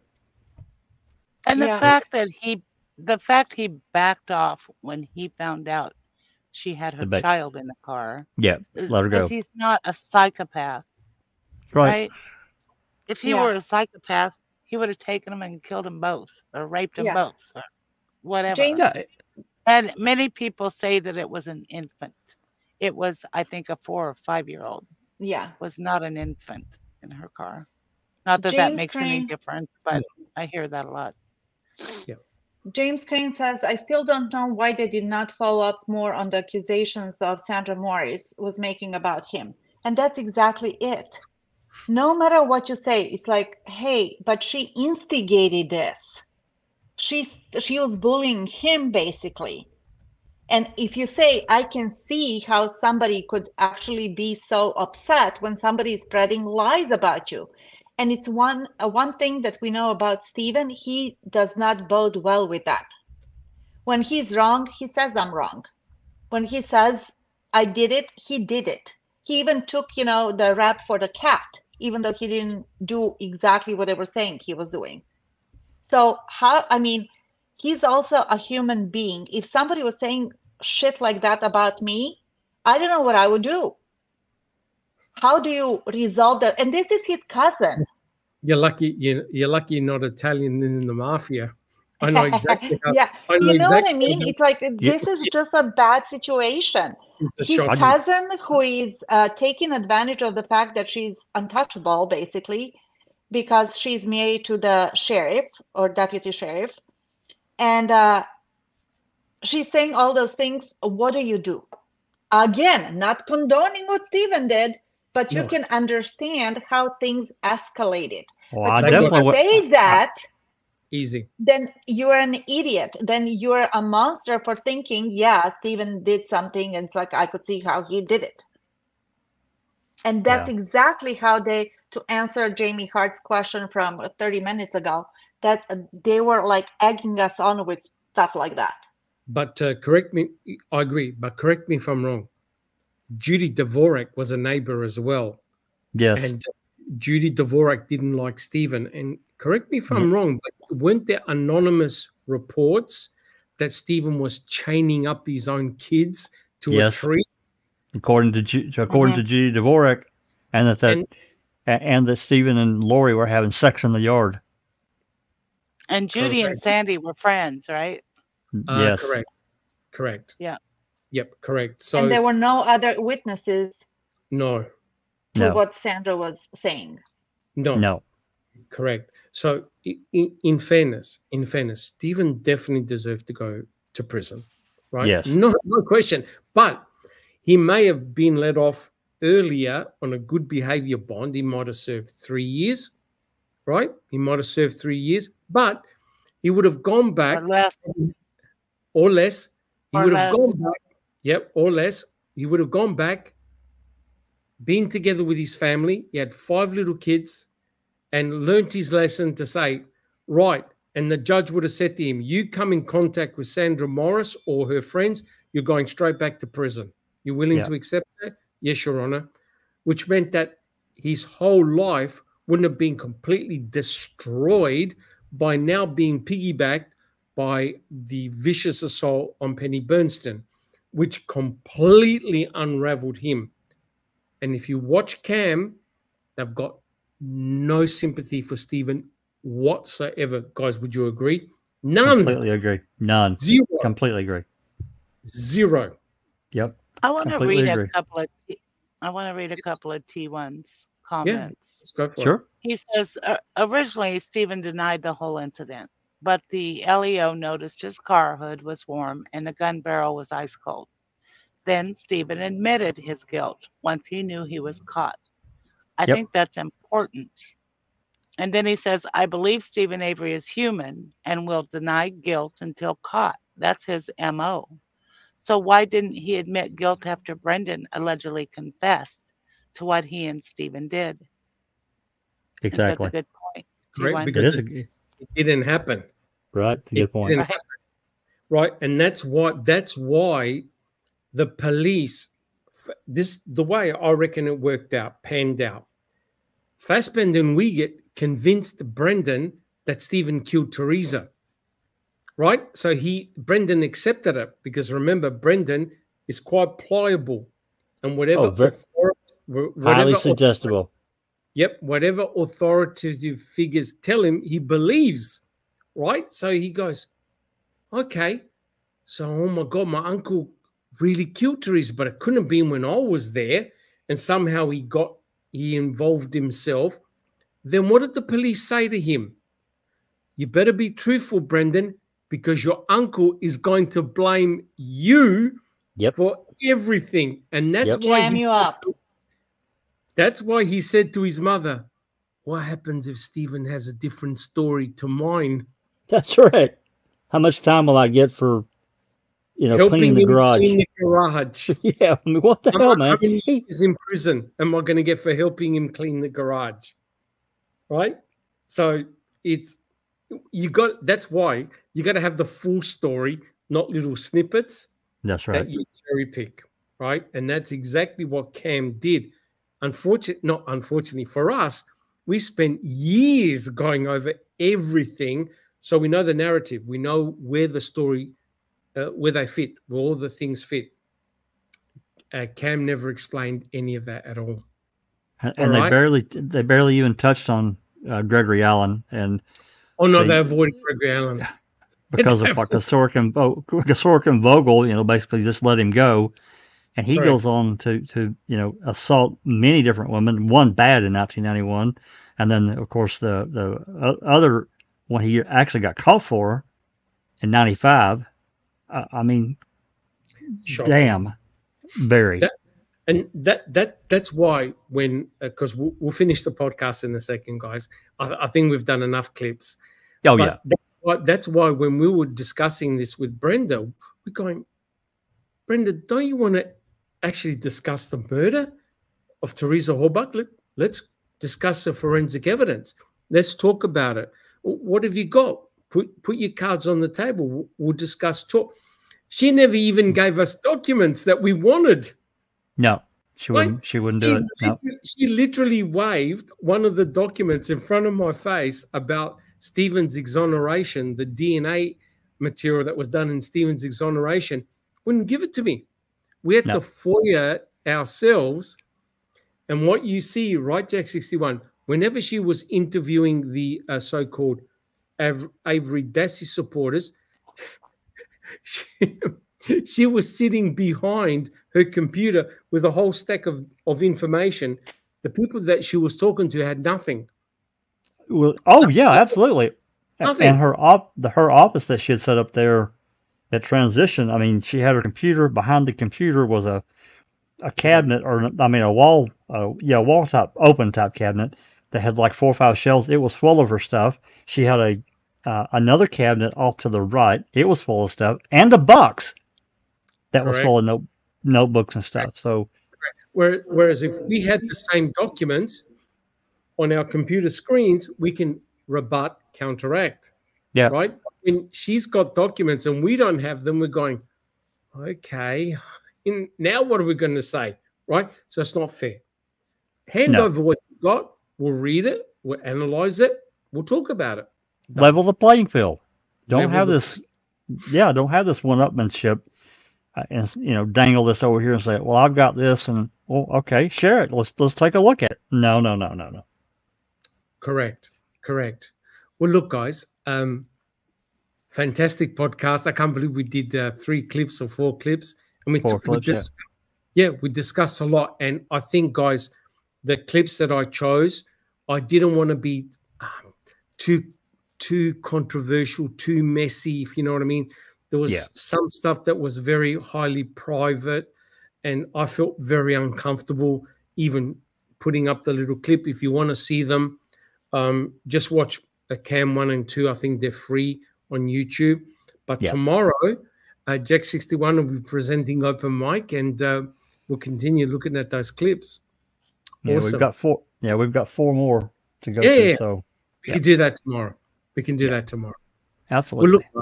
Well, look, guys, thank you so much for being a great audience, and thank you so much for your great questions. I really enjoyed this podcast. I think we gave a lot of due diligence to the clips, and we discussed the overall structure of what Convicting a Murderer was all about. And there's no doubt in my mind, I reckon they'll be doing a part 2. What do you reckon, guys? There'll be a part 2. Oh, God, I hope not. You could do the rebuttal this time. I honestly, I don't know. I don't know, because again, we have to consider transition, the Daily Wire Plus. They're all for profit, and I just don't know what was made off of this. And clearly, making a murderer, definitely. Yeah, I can't either. I mean, the first episode, I'm sure a lot of people watched, but after that, we just don't know the statistics of how many subscribers that the Daily Wire got versus how much they had to pay and so on and so forth. I just don't know. Maybe. Correct. All right, guys. Well, look. Sorry, Can I Susan. just ask a quick question? Of course. When we were interviewed by Brenda, was that before Ma'am 2 came out? No. No, it was after. It was after? Okay. Yeah, it was after. Okay. Correct. And if you notice with Cam, there's a total absence of Kathleen Zona. There's a very, very little mention of Kathleen Zona at all because they're really only dealing with Ma'am 1. All right, guys. Well, shall we quickly go around the table and say our goodbyes? Yep. Just good. Rhonda. Yep, just Rhonda. Oh, well, yeah, it was great again, as always. And again, what we're doing here, what you guys are covering in the podcast is really all that I need to see of the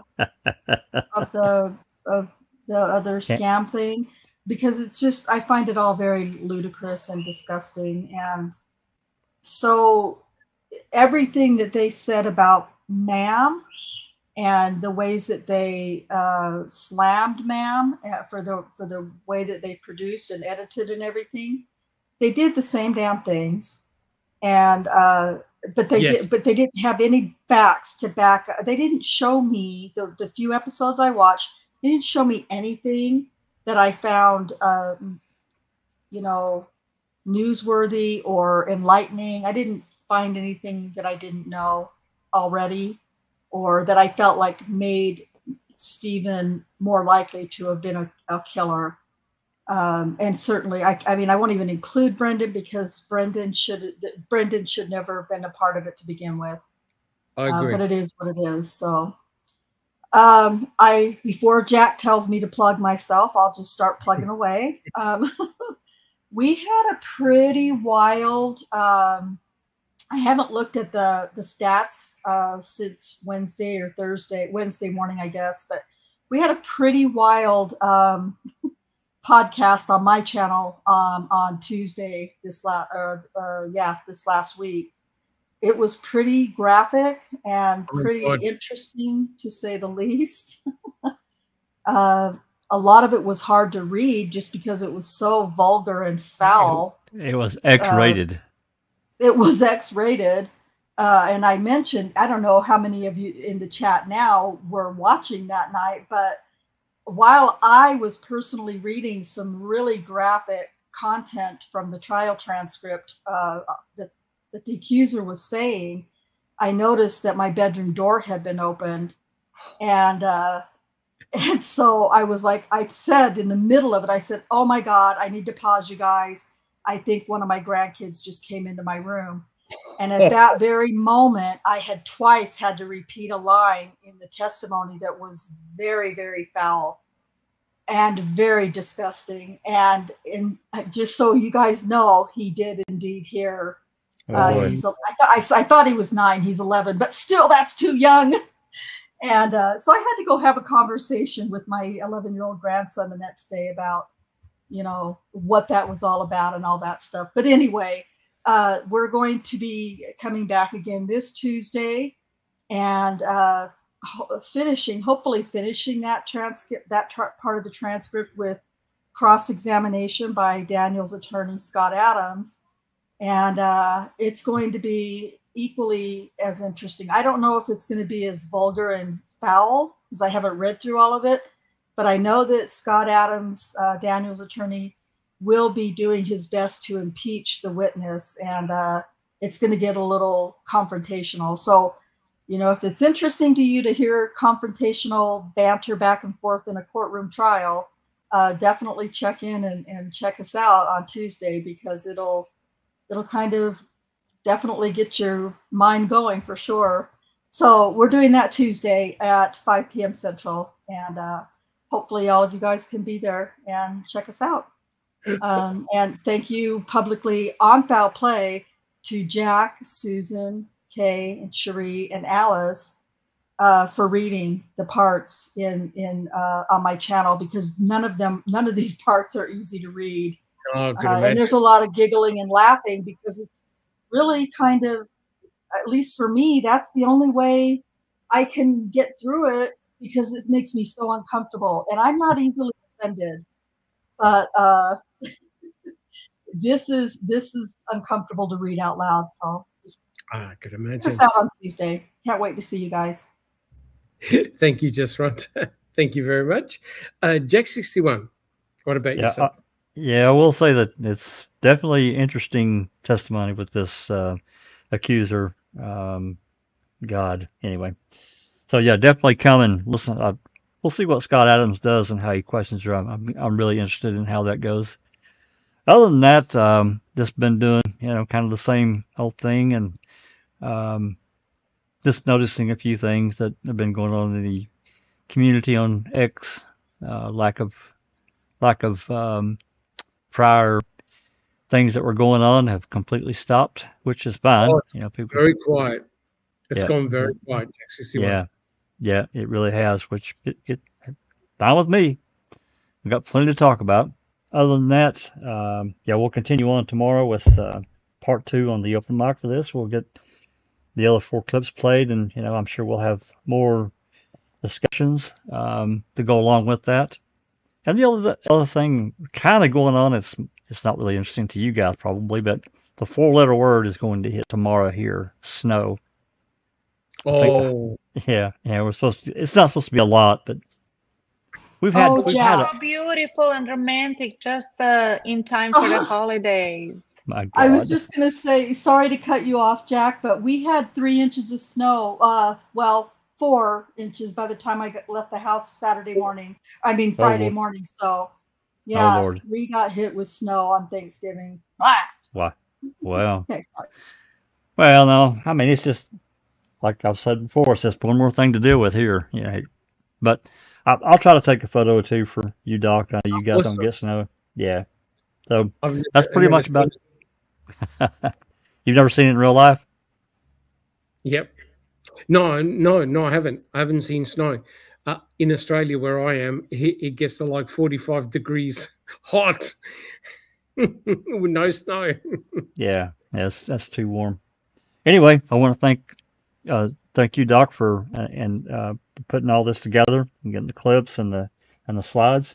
Really good podcast tonight. I think we were more than fair with our rebuttal. So. Yeah, I think so. And of course, I want to thank everyone in the live chat that came and with their questions, comments, and so forth. So hopefully you can join us tomorrow, same time, 5 o'clock Central. Thank you so much there, Jack 61. And next we have Neverly. What about yourself? All is well over here. Today's episode was actually really good and mild. I expected more emotion to come out of it, but actually it didn't. So that's good. I'm happy about that. And you guys, first of all, thank you, Dr. Silkman, again, for putting this together and for just giving it to us and asking for our opinions. And everybody in chat, my goodness, you guys, as I already wrote down, you've been here with us from day one, and we keep growing and growing, which is awesome. And just give us some love right now. We have 18 likes on that like button. And we had like almost 80 people in the chat. So yeah, give us some love and like, share, and subscribe. Correct. Thank you so much, Neverly. Much appreciated. See you tomorrow. Yep. Awesome. Awesome. Thank you so much. And next we have Susan. Susan, what about yourself? Yeah, it was a good night. They did get snow in Wichita today, which is just west of me, not too far. So far we're okay. Supposed to be in the 40s tomorrow, and I will not be here tomorrow because I have to celebrate Thanksgiving one more time. Sweet. One more time. Nothing wrong with that. Yeah. Double turkey. Nothing wrong with that. Double turkey. Gobble, gobble. Are you having turkey tomorrow? We are. Yes. Sweet. Awesome. Thank you so much there, Susan, much appreciated. And finally, we have, I don't recall. Well, thank you for another interesting show. I enjoy thoroughly rebutting Cam. I'm busy with working on Ashley Garth's case and on Daniel's when I can. So that's what I've been up to. But thank you for another interesting program. Awesome. Awesome. Thank you very much. And just a couple of quick words. I noticed that Hembury was in chat. And I'll tell you what, if you want to know anything about the RAV4, check out Hembury. He's done a phenomenal amount of work on the RAV4. I believe it's on Reddit. Yeah, know your RAV series. It's on TikTok, Reddit, and the wiki.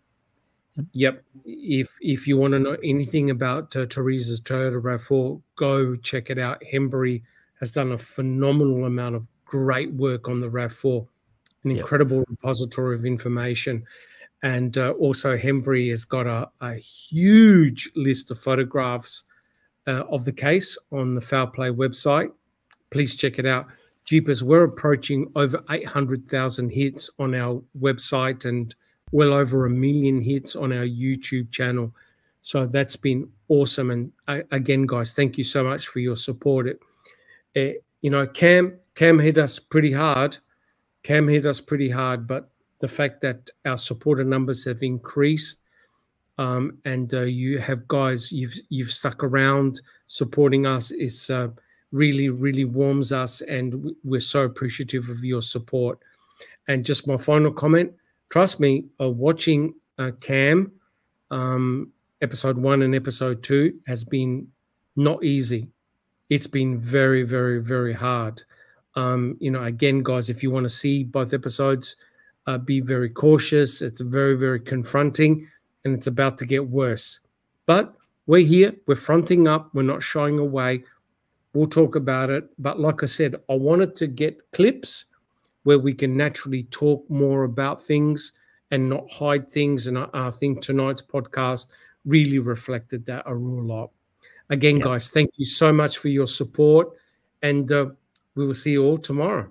Take care, guys. Hey, thanks again, everyone. I'm going to say this has been a Foul Play production.